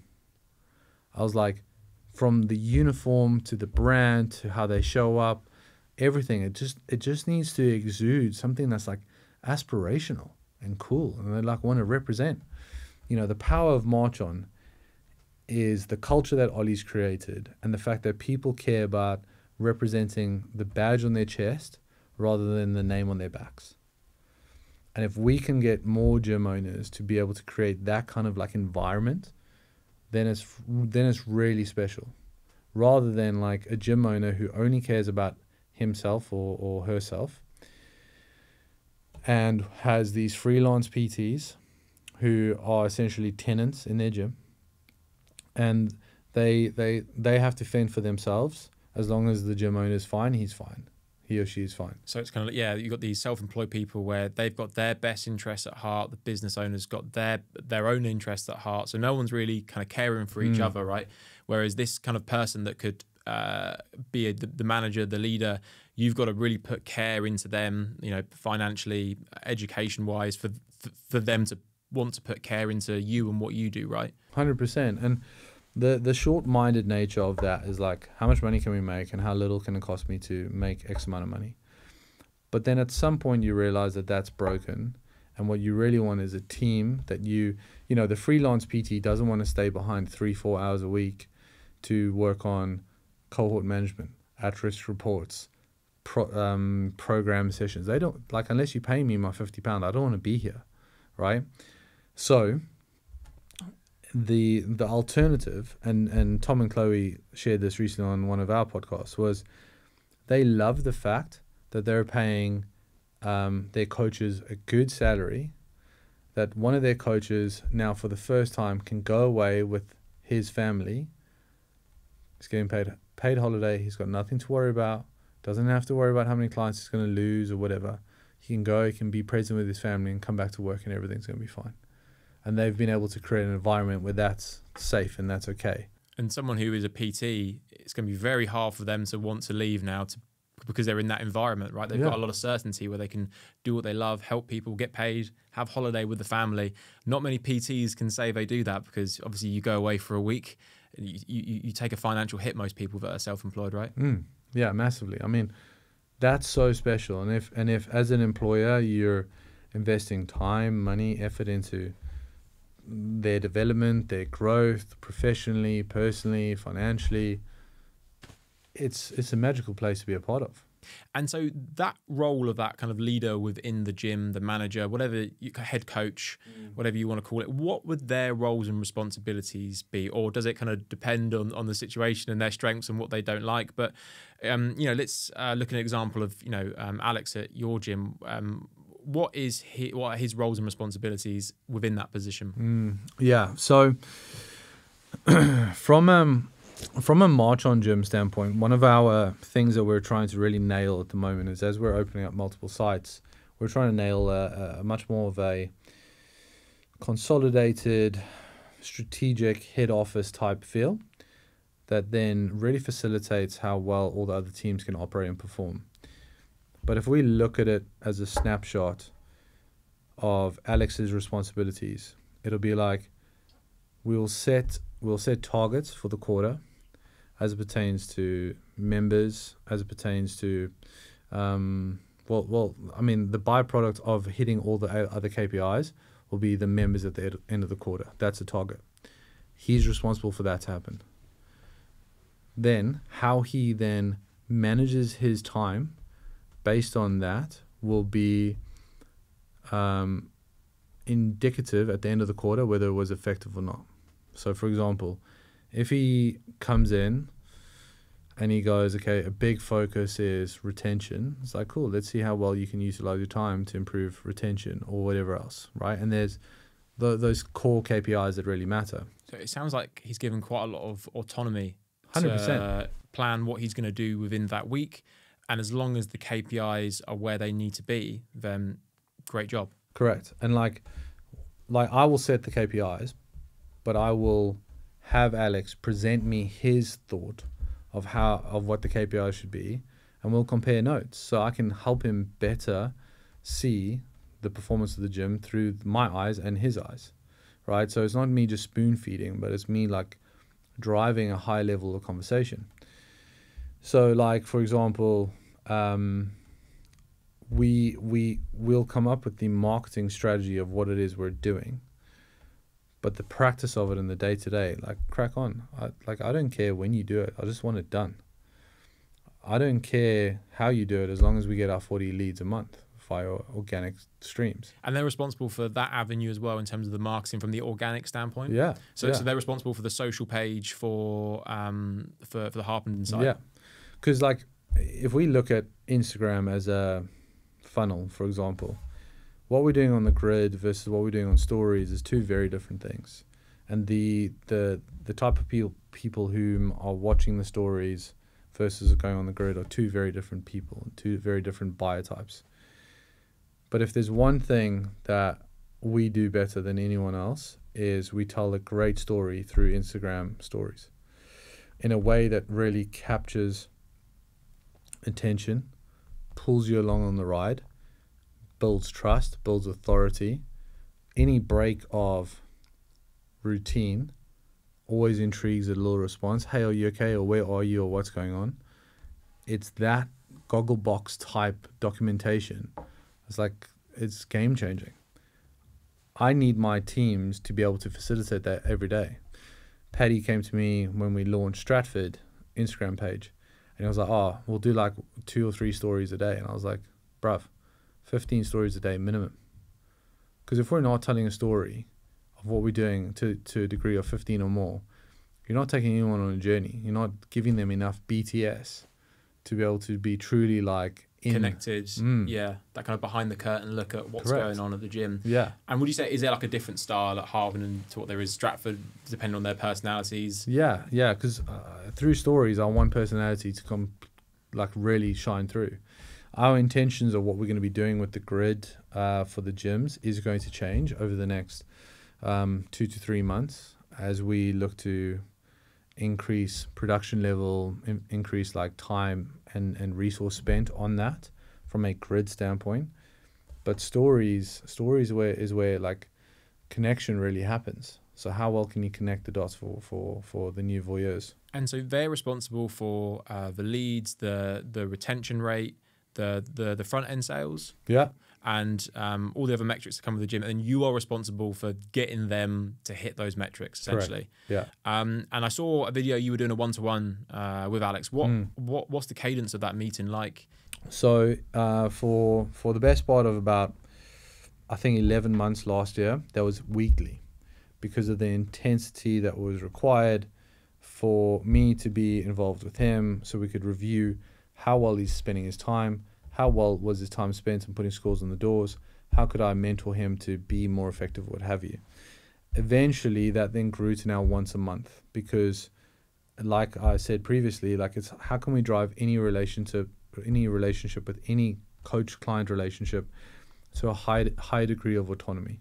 So now we'll meet once a month. We will, and this is our framework of like meeting structure for any one-to-one. You start off with the values. So it's like, how are you performing against the values? Number one, really, really important. The power of having really good values, and this is something that Danny Wicks, one of our board of advisors, had shared with us and taught us, is when leading a team through values, it puts the values as the filter in which I'm going to measure your performance, and you're going to measure your own performance. So ours for like the whole kind of umbrella is live, learn, lead. And the substantiation of each one of those is quite profound, and we all understand what that means, what it means to us, what it means to the business, how we show up, etc. So if you and I had a one-to-one right now, and I said, cool, how are you? A score out of 10, and you'd be like, yeah, I'm an 8, or I'm a 9, or I'm a 6. Things at home aren't great. Cool. Like that's a check-in. And it's like, okay, great. First things first, let's look, how are you performing against live? And then you will almost self-regulate or self-assess how you're performing against that thing.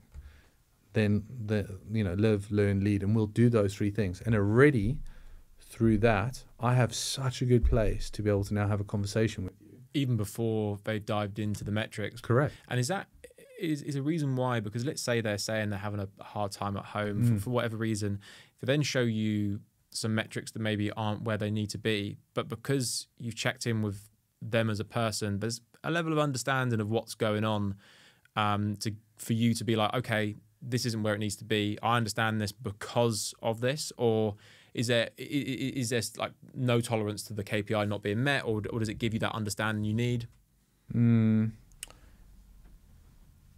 If something is not going well at home, let's say, I think that's just like an episodic thing that's happening. I don't think that's like, it's not like a zero tolerance. We're just like performance. If it's something that is not an episode, it's a chronic thing that's not changing, then we need to have interventions to try and either overcome it or what have you. I think what's more important is if someone doesn't hit a KPI that we said we'd hit, and we as a team, as like the head coaches, we meet every week. We call it a performance huddle, where we look at how many leads came in via paid, how many leads came in via organic, how many front-end offers did we sell, how many referrals did we get, how many conversions did we hit, what conversions, who converted at what level, or how many opportunities are in the pipeline this week, how many levers. And basically those are all categorized in a color scheme based on target, weekly, it's a problem, or there's a huge issue, there's something not working here. That in itself gives us enough cadence week to week to actually know what we're doing. That monthly review, we know everything that's going on from a number standpoint. It's more like, how do you feel you're performing in your role? What support do you need? How can I either coach you through maybe some kind of a mental block or some kind of a limiting belief, or what behavior have you maybe adopted or let slip in that's allowed you to underperform or think differently? So it comes back to what I said about how you think. Is like, how can we now at the end of the month recalibrate how you're thinking going forwards? So already through the values, lead might be one of them, and you haven't invested the time you needed to with the 2 junior coaches, and you're frustrated by how they're underperforming on the gym floor. You've already told me exactly what's wrong. You've already told yourself exactly what's wrong. I don't need to do anything here. I'm just facilitating a conversation where you're taking an honest reflection on your performance, and we're going to make interventions that are going to try and facilitate a change going forwards. It kind of goes back to data, right? The more information you have, the more you can realize what's actually going on. Because if you just went straight to the KPI without asking it any of those questions, it doesn't really.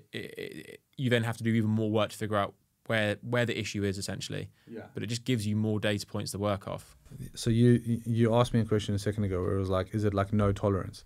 What we have zero tolerance for is not reporting the data. So I run my report at 5:30 a.m. on a Monday morning. That's when I run. Well, I get everyone's data and I put it in my report, and I submit my report to the leadership team. If come Monday morning it's not there, like, you're in fucking trouble, because now I can't do my job. The team can't align. We can't make interventions to try and, because if there's an issue, we need to solve it. And if we now have a delay in this process because you didn't deliver on that one thing, that's a non-negotiable, zero tolerance kind of bull thing. And you've obviously got the leadership team, you've got everyone else. So if one person isn't passing on the data, that stops everything. And there's real pressure to make sure you do that, right? Because you are letting someone else down, and there's a lot of social pressure there. If you're a gym owner and you are the boss and there's no one else to report to, it's almost easier to let yourself down, right? And is that where you feel the gym owner network comes in terms of a lot of hard questions, a lot of hard truths that come in there? Do you make the gym owner clients report data to you?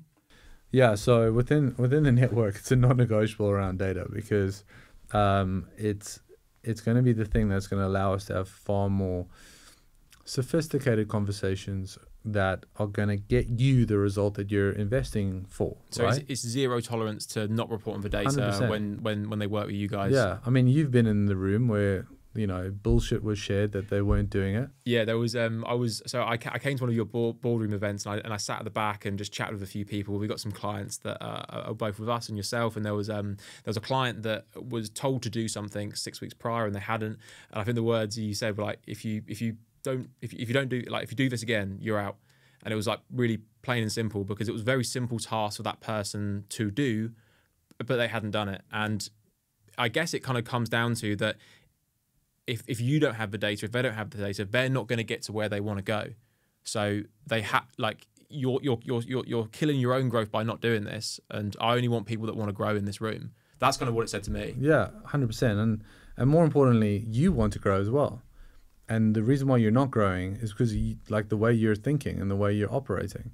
So get out of your own way and just like if you need to do what you're told, then do so. Far too many gym owners.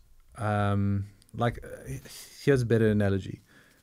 We treat all the gym owners within the gym owner network as if they were representing a Marchon gym in that territory.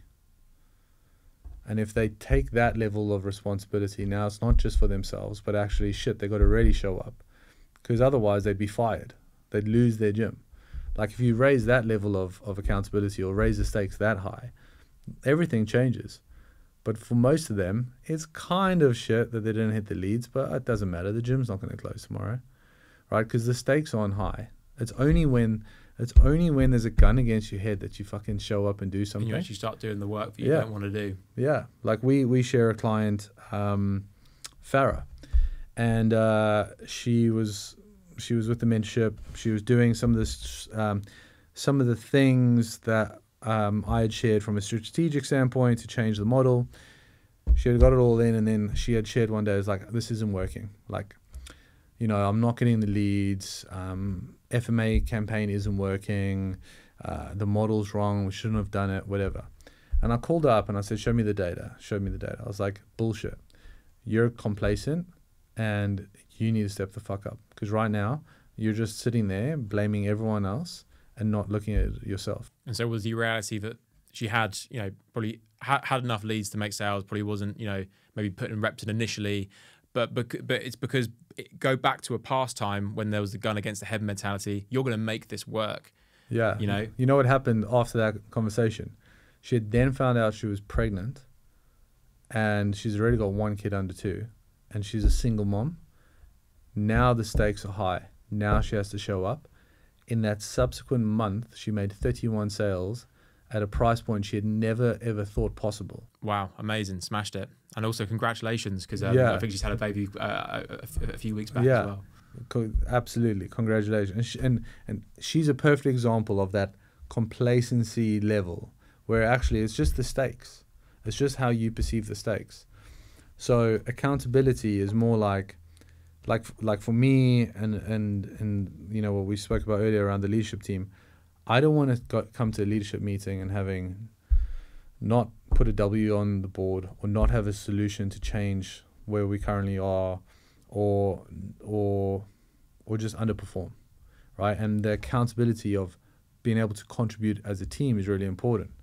And that's what we want for all the members in the Gym Owner Network, is we want them to feel like the stakes are so high, and the moment they realize that, I cannot tell you the shift in mentality, the shift in performance, everything. It's incredible. The one thing that we keep sharing today, which is, I think, really interesting for the listeners, is the sooner you move away from thinking that this is a family, this gym unit, this team of yours, to actually just being a team, and you treat it like a high performance team, the better. So when you spoke about like if someone didn't report how much it affects everything else, it's a bit like in a rugby team. If I pass you the ball, I need to know that you know your role. You're either passing it on to the next person into space, or you're gonna run it forwards. Or if we're in a defensive line, like, you know, the Springboks have one of the best defensive lines, is like, okay, well, we know that I trust the guy on the left to my right explicitly to do his role, right? And that's what this whole team thing is about. Well, I wanted to ask that actually, because when you said you have these meetings where you're checking in, are they matching up with Live, and it was there, and Lead, and what was the other one? Sorry, Live, Learn, and Lead. Live, Learn, and Lead, and you know, it's a chance to check in with them personally. Where should people draw the line between you're a team member, professionalism, but also the level of care? Because I think in some places, especially when it's a small operation, the personal can cross over into the professional. And because it's a small team and a small business, some people do think like, oh, we're a big happy family, right? And obviously you want to care about people, but it's also got to be kept professional. So I imagine some people do cross over in those marks. So how do you keep a boundary while still, you know, caring for the team essentially? Yeah, this is such a good question. And the best solution that you could possibly grab right now is to formalize your meeting structure, formalize a meeting cadence, and have formal one-to-ones, so that we know that we're going to have this meeting. It's going to be formal. It's going to be professional. It's going to be purely based on the data, rather than like we're having a chat while going for a coffee, while talking about marketing, or talking about sales, or talking about the weekend, and it's all just a blur. So if you like something that we teach within the gymowner network is what meetings to hold when, what's the agenda for each meeting, how do you show up, how much preparation do you take prior to that meeting, how much do they need to prepare in order to show up to that meeting. All like a meeting's only as good as its preparation. But then when we have that meeting, we both know that we're having a very professional conversation as it regards to the agenda, to your role, to the vision of the business, the goals of the business, etc.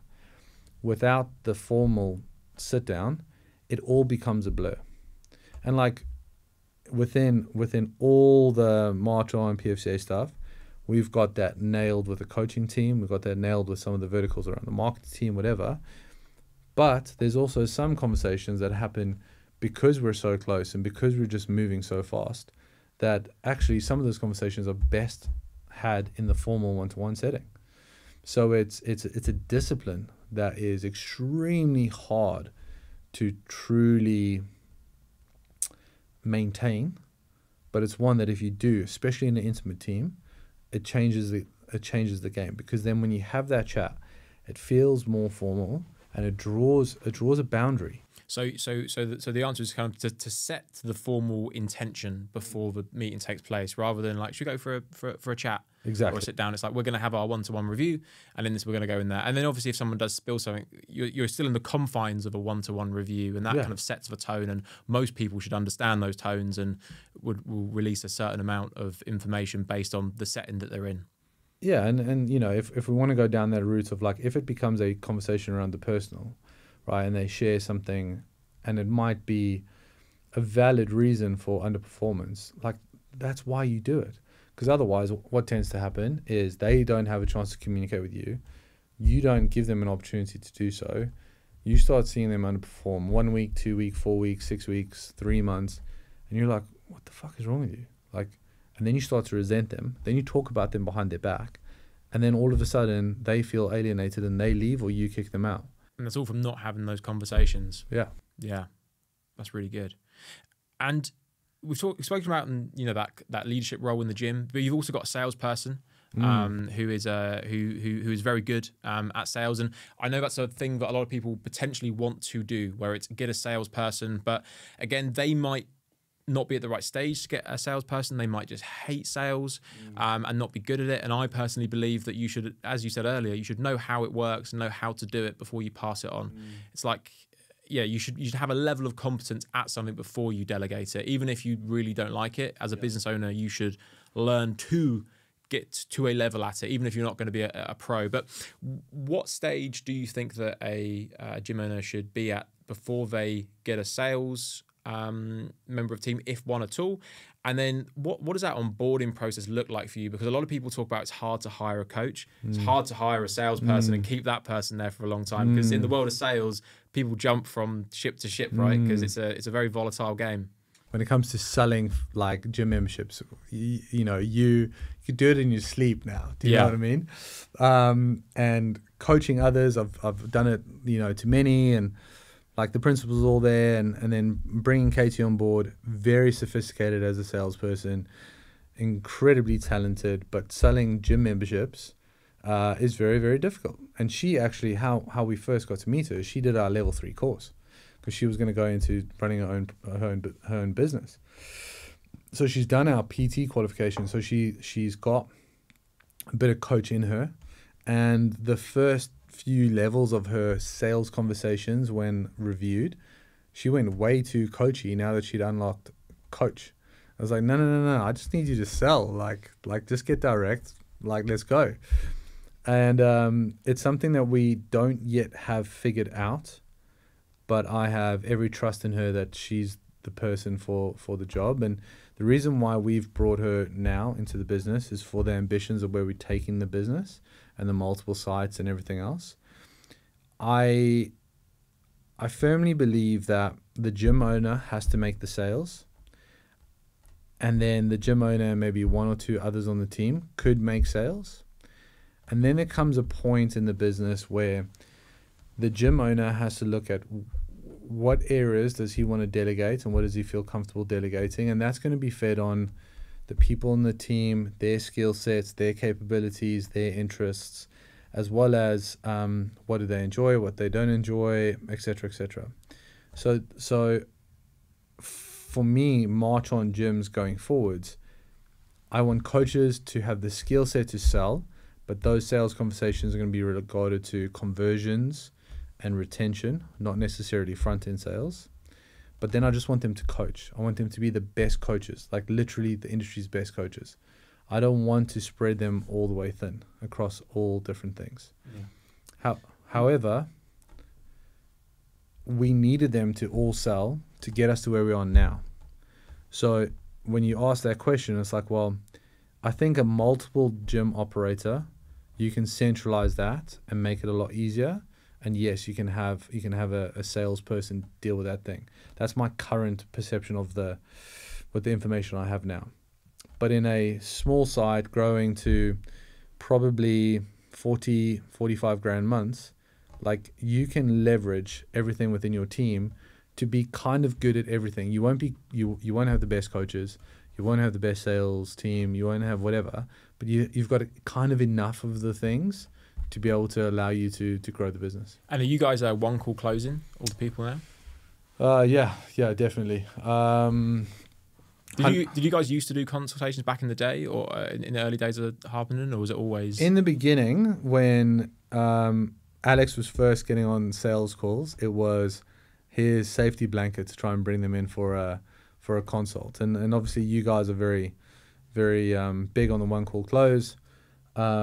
And I think you and I can both agree that the consult method is one that the baby salespeople, they revert back to, or they jump onto, because that's their comfort zone. Yeah. Because they know coaching. So if they can get them in front of them to coach, then they can do some good things. But yeah, I think the one call close is definitely an area that people can lean into more and more. But it's just a recognition of the skill set required to truly be able to sell. Yeah, and I agree. Like, I personally think that the one call close is the most effective way to sell, time-wise, ROI-wise, on the time you're spending. But you should never just have one route. If someone does want to come and see the gym, that's not a problem for me by any means. But there's people now that they think they sell a high premium price, and they think they need to have a consultation process. But what are the rates at Harpenden? Upwards of 350 to 500. Yes, and that's been taken over the phone, right, with a 15-minute conversation. So just some encouragement to anyone listening that is still doing a consultation that thinks that people need to come in. They really don't. It is. I would firmly believe it's a belief system within your mindset that is holding you back, rather than the reality of the marketplace right now. Yeah, I think Matt Connolly in our team, he says anything under £10,000 is a one-call close. Otherwise, it's inefficient. I like that. I'm a big fan of that there. Yeah. So Gym Owner Network, I think you guys have working like well over 100 people now. Like had huge growth in a short space of time, helping people. What would you say are the biggest things that people come to you and you just identify this needs changing, this needs fixing? Like, what are the most common, I guess, like red flags you see in most gyms when they come through? Because I'm sure you have clients, I'm sure you see common themes now, and they say a certain phrase, and you kind of in your head go, "There we go. I know where this is going." Without being offensive to you guys, the gym owner says, "I need more leads." Yeah, that's obviously hilarious. Because, like, do you really need more leads, or do you want more clients? Yeah. And do you want more clients, or do you need a better team? Do you need whatever? So yeah, no, I agree. I think people aren't closing enough of the inquiries that they have. People's conversion rates aren't high enough, like within the gym industry.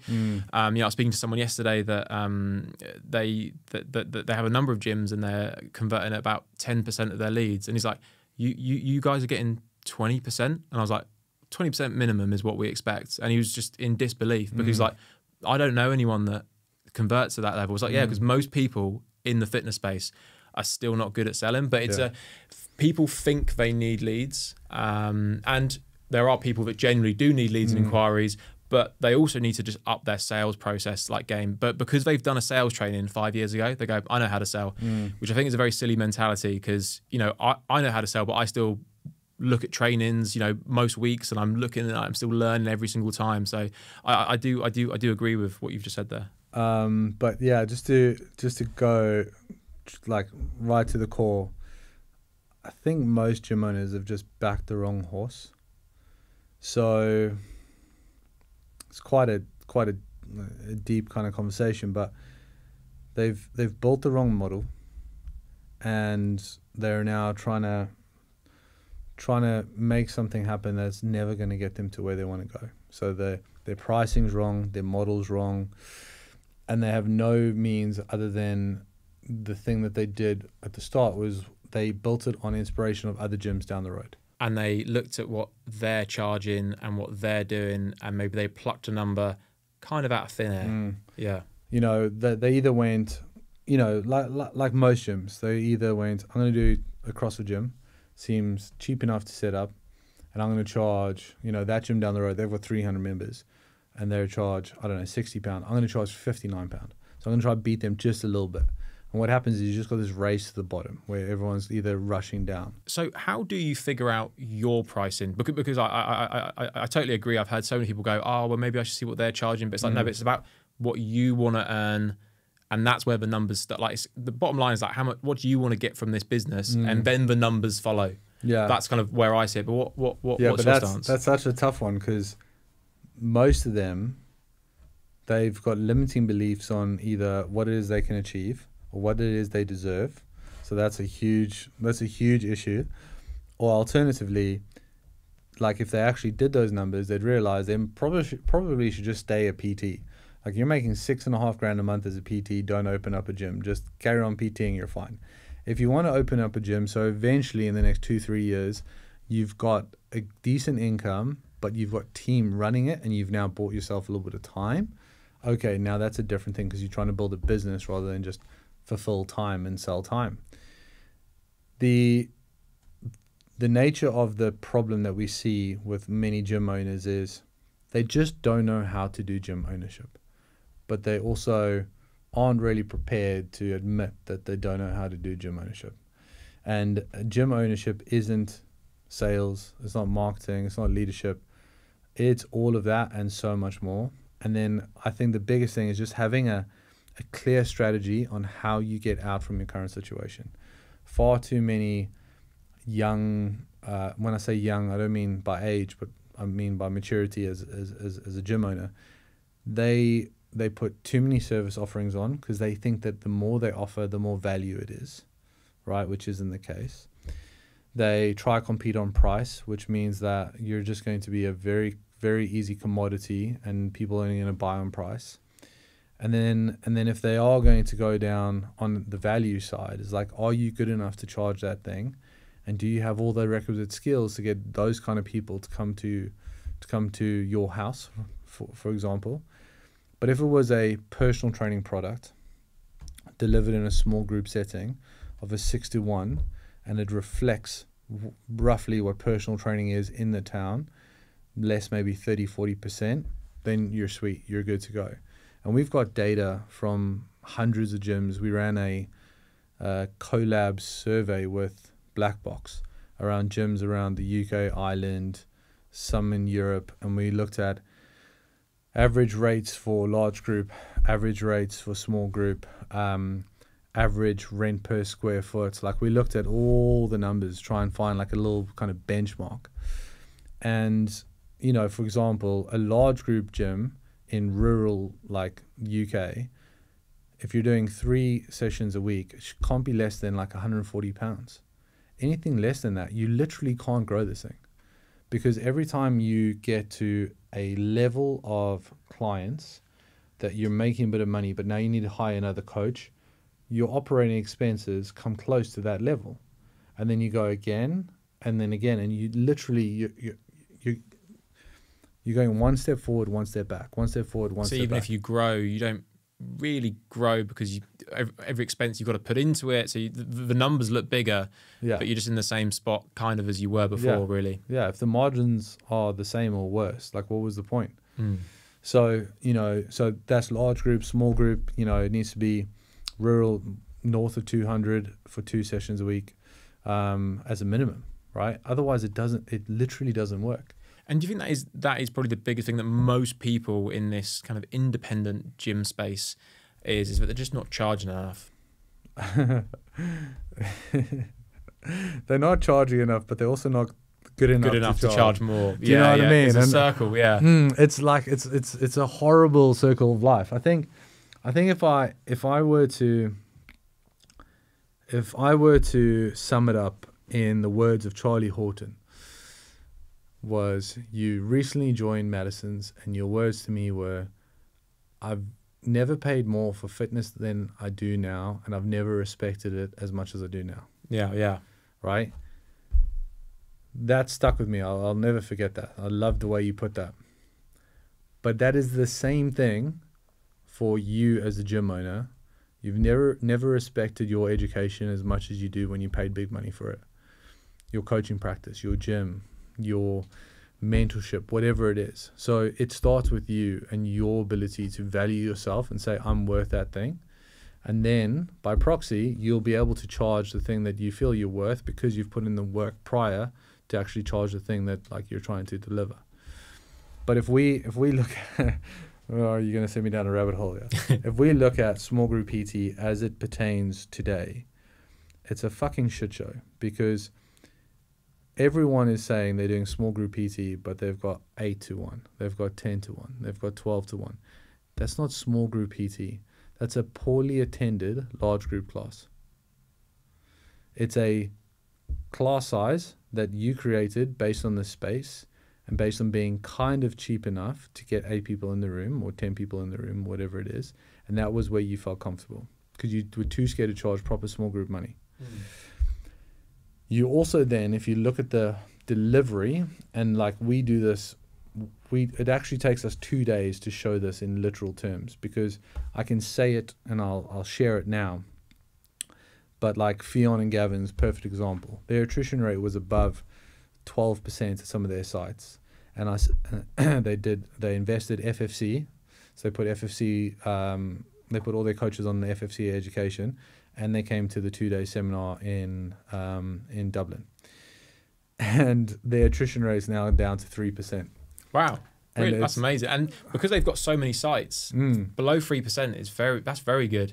Yeah, well done, boys. Yeah, well done, boys. But they had their head coach. I made him deliver a small group PT session in front of everyone. And it must be the most scariest, intimidating thing to do, having me and Mass and 45 other people in the room watch you coach, and you need to shine, right? Like, it's scary. Only to know that I've also said at some point I'm going to cut your legs off and it's going to feel horrible, but this is the best learning experience. So what he did was he had 6 clients in front of him, all different levels of ability, and as he was delivering, it was well communicated. Everyone was well organized. Everyone was doing whatever. And by the standard of coaching that people think coaching is today, it was well instructed. It wasn't coaching. I then cut his legs off from him. I'm like, okay, cool, stop. I asked the room. I was like, what have you noticed? And they're like, his communication was great. He did this with her, whatever. I was like, sweet. And then I took those 6 and I said, okay, now watch. And I delivered what is small group personal training, which is personal training delivered in a small group setting. Very different. Where I was able to facilitate 6 different people's journey in the moment, on the fly, based on the patterns that were on the board that felt individual to them, but also part of it that didn't feel isolated. Now, you have to see it to be able to understand it. And hence why I'm like, it took us 2 days to explain and demonstrate and show, because all the science that comes before and then the practice that comes after. And at the end, they were like, that makes sense. Like, now it makes sense. And you think that's where people go wrong? Because obviously it's small group PT, but you just said like it's personal training. And if you go on the Madison's website, it says personal training. And, you know, when I train there, there's other people in the session, but I'm not, you know, we're not doing like warm-ups together. I generally feel like I'm in a PT session and I've got a PT there. There's other people there training, but I'm not typically interacting with them. I'm doing my own thing. Is that how it should be? 100%, to a degree. Yeah, it should feel like personal training. It should be your story, your experience, your challenge. You know, within PFCA education, we talk about 3 key things. Movement quality, right? I need you to move well. And me as your coach, I need to make sure that I can put you into positions that allow you to move well. I need the exercise selection that I prescribe to you to be that of the right prescription to you so that you can move extremely well. I need to get adequate challenge. So I need to make it hard enough for you that is challenging, not too hard that your movement quality goes to shit, but not too soft that I'm keeping you safe. So what's the right amount of challenge? And then finally is like, does it feed the function? Does it feed the purpose? Does it feed like your goals and where we're trying to go? And we can do those 3 things with any kind of coaching interaction on the floor. So yeah, there was a guy in boardroom who had put his prices up and it significantly changed his profits. I think he had, yeah, you're right, about 40 grand's worth of profits in 3 months, which is, you know, fantastic. But what you don't know about that story is his business was very profitable and it had grown really fast and all organic as well, like very much an organic growth. But what had slipped in was some culture pieces around things that he didn't stand for and the brand didn't stand for and he didn't want his business to stand for. And like you and I spoke off air before we started this podcast, is people think success is like, obviously like the Instagram up, down, up, down, up, down. But as of yesterday, I came up with this idea of like, actually it goes in this like OODA loop, like circles and moments of like spring, summer, blossoming, shining, great vibes. And then like an autumn and a winter where you're like pruning, you're shaving, you're iterating, you're cutting off dead wood and cutting out the fluff and getting rid of the clients that don't actually serve the culture, what have you. And then we go again and you just keep doing that. And that's you, your growth, your behaviors, your clients, your values, like all of it. Like it's this constant like evolution and shedding the skin that was once who you were. So this particular guy, he had looked at his business with distaste and like frustration, and he was like, "This is not what I want my business to stand for. Like, how's our marketing become this? How's our clients only care about that? Like, what's happened? Where did I lose this?" And it was fucking brave of him to go, "Where am I going wrong?" And we were like, this, and he was like, well, how do I fix it? It's like prices go up, cut the fat. And he lost a lot of members. Like, I think the best part is 60 members. Which is people's worst nightmare when doing a price increase, right? Is, am I going to lose members? And you can figure out based on a percentage of increase how many you can afford to lose. But it was, as you said, a significant amount where if anyone listens to this lost 60 members overnight, it would not be a fun situation. So that took a lot of cojones to do. But if you ask him now, obviously 3 months later, or no, where are we? We're in May. So I think he did this end of last year. So if you ask him now, he would generally tell you he's never felt more proud of his business. And that's one of my biggest reasons why I do the mentorship. So I just want to help gym owners genuinely look at their business with pride. Because I was once the gym owner who looked at my business and thought, what the fuck is this? Like, this is not who I am. I walked away because of that. Like, I'd created something that didn't serve me, didn't serve my family, didn't serve my values, nothing. Another great story, and you just said it, like the cost of how much does it cost me to put my prices up? As we talk about a lot in the mentorship, what does it cost you not to put your prices up? Do you know what I mean? So it's like, if we share a client who, I won't share his name, but I mentored him, it was a PT studio, turned it into an SGPT facility, doing well. I then said, go to FMA because I need you to get leads now. You're ready for leads. So he left us, went to go work with you guys. Took him from 15 grand months to 22 grand months. Then he got to 22 grand months, came to us last year, May, and said, okay, I'm ready for mentorship now. I want to join Boardroom. How much does it cost? Told him. He was like, cool, I'll sign up on Friday. I was like, okay, cool. Message him on Friday. Oh, I'll sign up next month. Is that okay? Something came up. Anyway, I'm someone who I won't follow up that potential, because if you're not making an effort to join, I'm not going to chase you. Because as much as I could probably get 10% more sales, if I have to come after you, you don't want it enough. I don't want to deal with you. So I left him.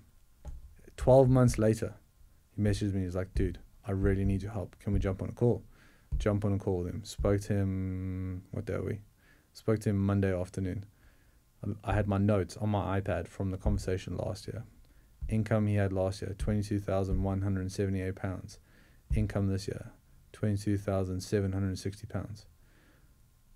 In a 12-month period, you've grown your monthly income by £600. What on earth have you done for the last 12 months? Like, where have you spent your time? Where have you spent your energy? Like, what are you doing? And it's such a great example of me then going to him, what did it cost you not to sign up 12 months ago? The cost of inaction. Correct. Yeah.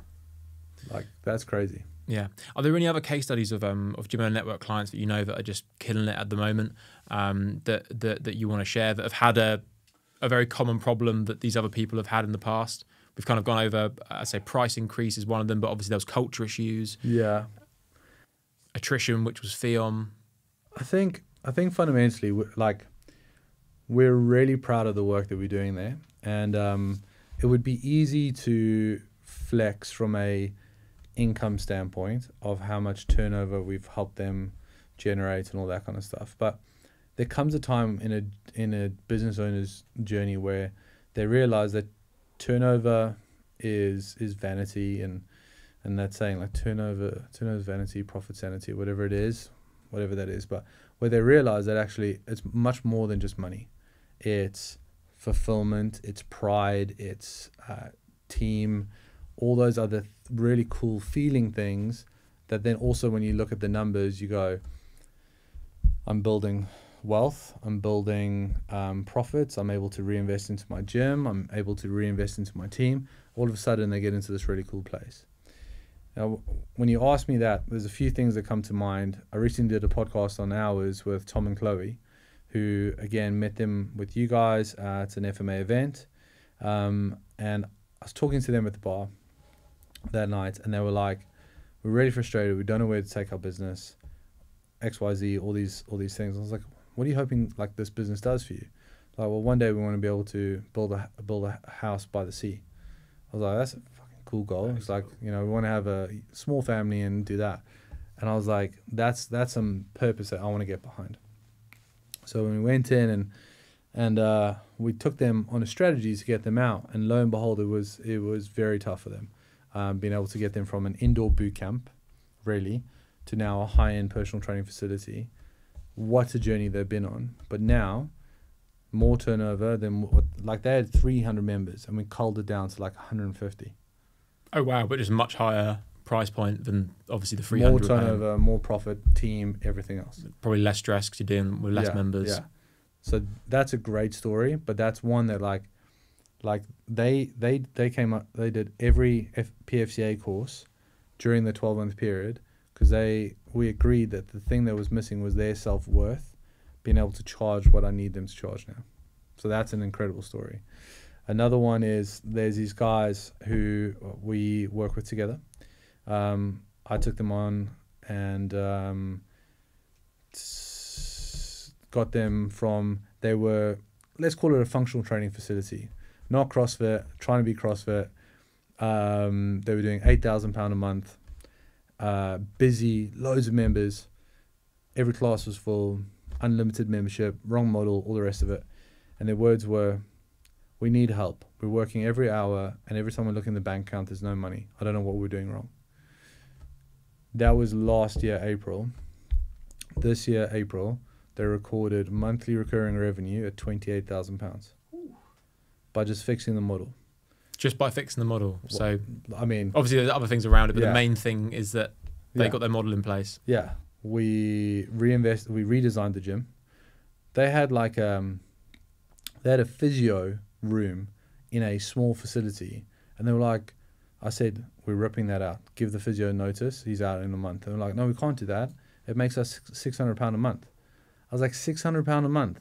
I was like, I will promise you, I will triple that if you get me that room. So they got rid of it. And again, great example of like, they just don't know. No one's teaching you this stuff. Yeah. But all those stories, you know, my colleague Ben, he shared something today around recent case studies of ours whom have gone through the model switch, which is traumatic for many people if they've never done it before. Does it take a little while for that process to take place? Because obviously we talk about it here like, oh, I'll just swap the model over. But how long does it depend? Is it a process? It depends on you and your attitude to risk, your level of frustration. Like sometimes you're so frustrated that you're like, fuck it, I'm doing it right now. I don't care what the consequences are. I just want to know who are my people and I can crack on. Like we talk about whatever decisions you're making for the next 100 members, not the current, right? And that's a really important mindset to get into. But there's a few constituent parts that really make a difference as to how successful this is. It is always going to come down to how good is the coaching team? Do you even have a team? How much can I talk about like your wax on, wax off phase. What do I need you and your team to do to wax on, wax off, Karate Kid type vibe? Watch the education, do the courses, whatever it is that we can provide between us and the PFCA, so that you can go to this new model, let members experience it, and be of the value that you ought to be, right? So for some people, that might be a 6-12 month journey. Some people might be 6 weeks in and we're going to do it. But the most important thing about all of that is most gym owners don't do the thing, whatever that thing is, price change, model change, fire the coach, whatever, purely because they are avoiding the difficult conversation. And they are petrified at what it's going to cost them to do, how much they're going to offend people, what other people are going to think about them, how it's going to ruin their reputation, all these things. And it's horrible, it is. And when you've not done it, it's scary, and you do it the first time, it's hard. But when you've been in business for long enough, as you know, that literally becomes child's play, because every day is a tough conversation, a direct conversation, a hard conversation that you actually need to develop a bit of skin in the game to actually handle those. So your first one is a bit of a baptism of fire, but it's a necessary one, because when you get to a place where you're able to do price increases, for example, from a non-emotive, financial, strategic point of view that fits product market fit, that allows you to pay your staff and revamp the gym or do whatever you need to do, like, it just becomes a decision that you just make. You do it with best practice, good principles, but you just do the thing. There's no emotion, right? Like you and you and I both know this. When you do price increases, the people who leave surprise you, because you're like, oh, I thought you were like a lifer. Do you know what I mean? Like some people just surprise you, and it's like, okay. But when you get so emotional about it, like, then you go bury your head, emotion kills, just go date. It's like, look, okay, we can go. And Ollie and I did this when we did it aggressively with Stratford recently. That was intense. When you said you did it aggressively with Stratford, was that? We got the pricing wrong when we first launched it. Yeah. We had to get the pricing way up to what it needed to be, and we had the policy wrong. So the pausing culture within that gym was far greater than we had ever seen before. As in, I need to pause for 2 months or 2 weeks, or yeah, I need to pause because I'm going on holiday or whatever. And it was one that we found extremely annoying, because if you looked at true attrition, as in members leaving, pretty low. If you looked at attrition with pauses in that, which is a more accurate representation, it was really high. I was like, this doesn't make any sense. The product's sick, like all this sick, whatever.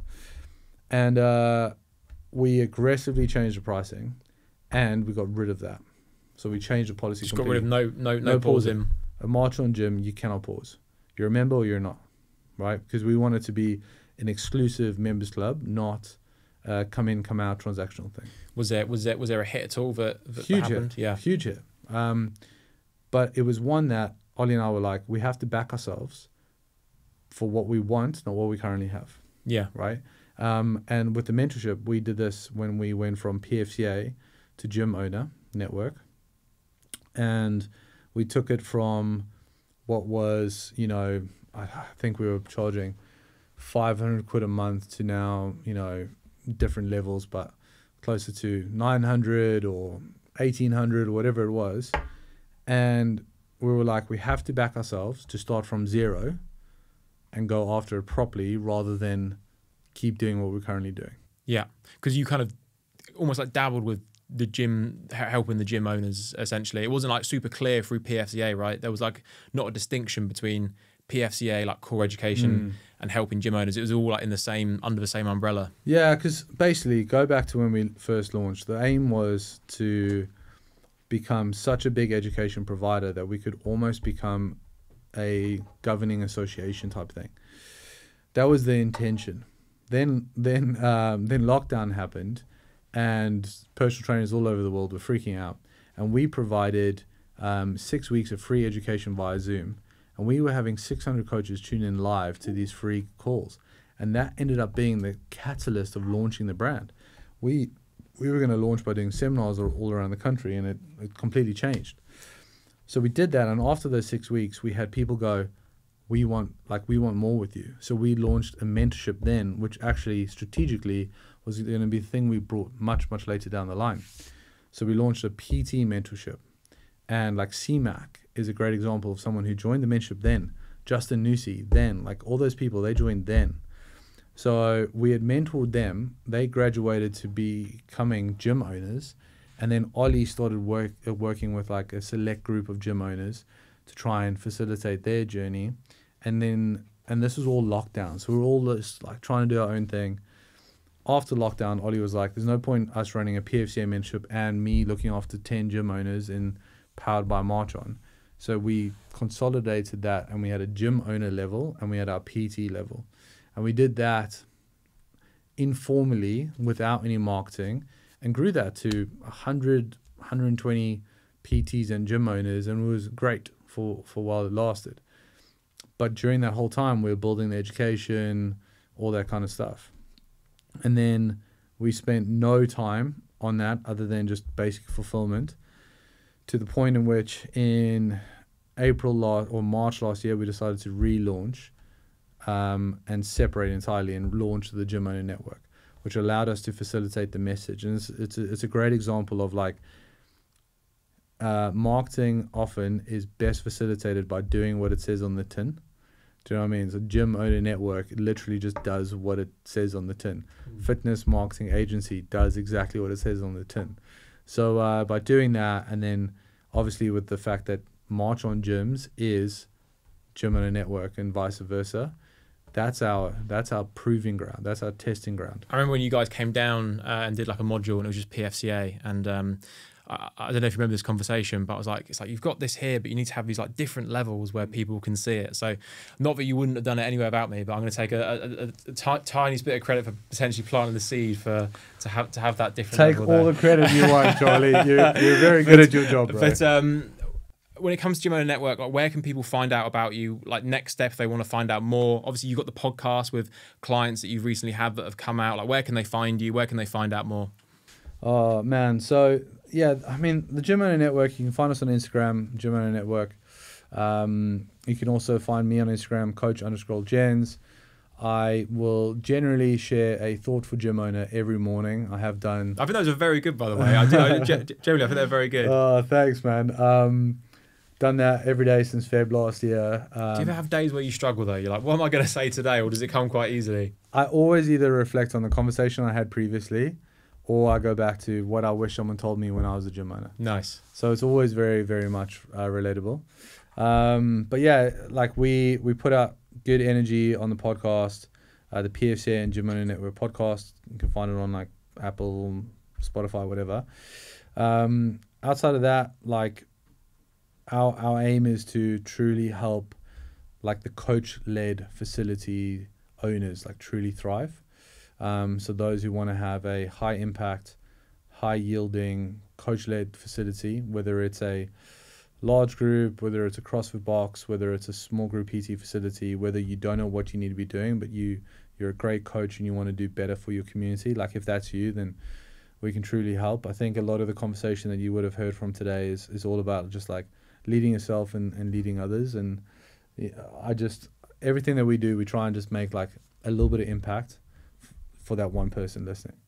Yeah, and you guys are definitely leading by example with everything you're doing with Marchon, online and everything else. Like you guys are, we said this in the last podcast, but like you guys are just hard workers, right? Like we see you every day doing your thing, and I've always got to respect it because you guys just keep on going. So like all the respect to you and Ollie for all you guys are doing, pushing the brand forward.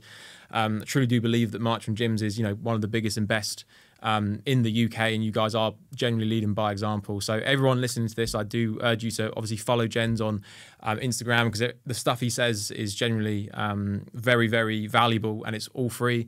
Check out the podcast. We'll place all the links down below on the show notes as well. And Jenz, just keep doing what you're doing, because you're generally impacting many people for the better, and it's great to see. Thank you, man. You too, dude. You're an absolute legend, and thanks for having me. Thanks for listening to the Fitness Marketing Agency podcast. If you enjoyed it, make sure to subscribe so you can catch future episodes.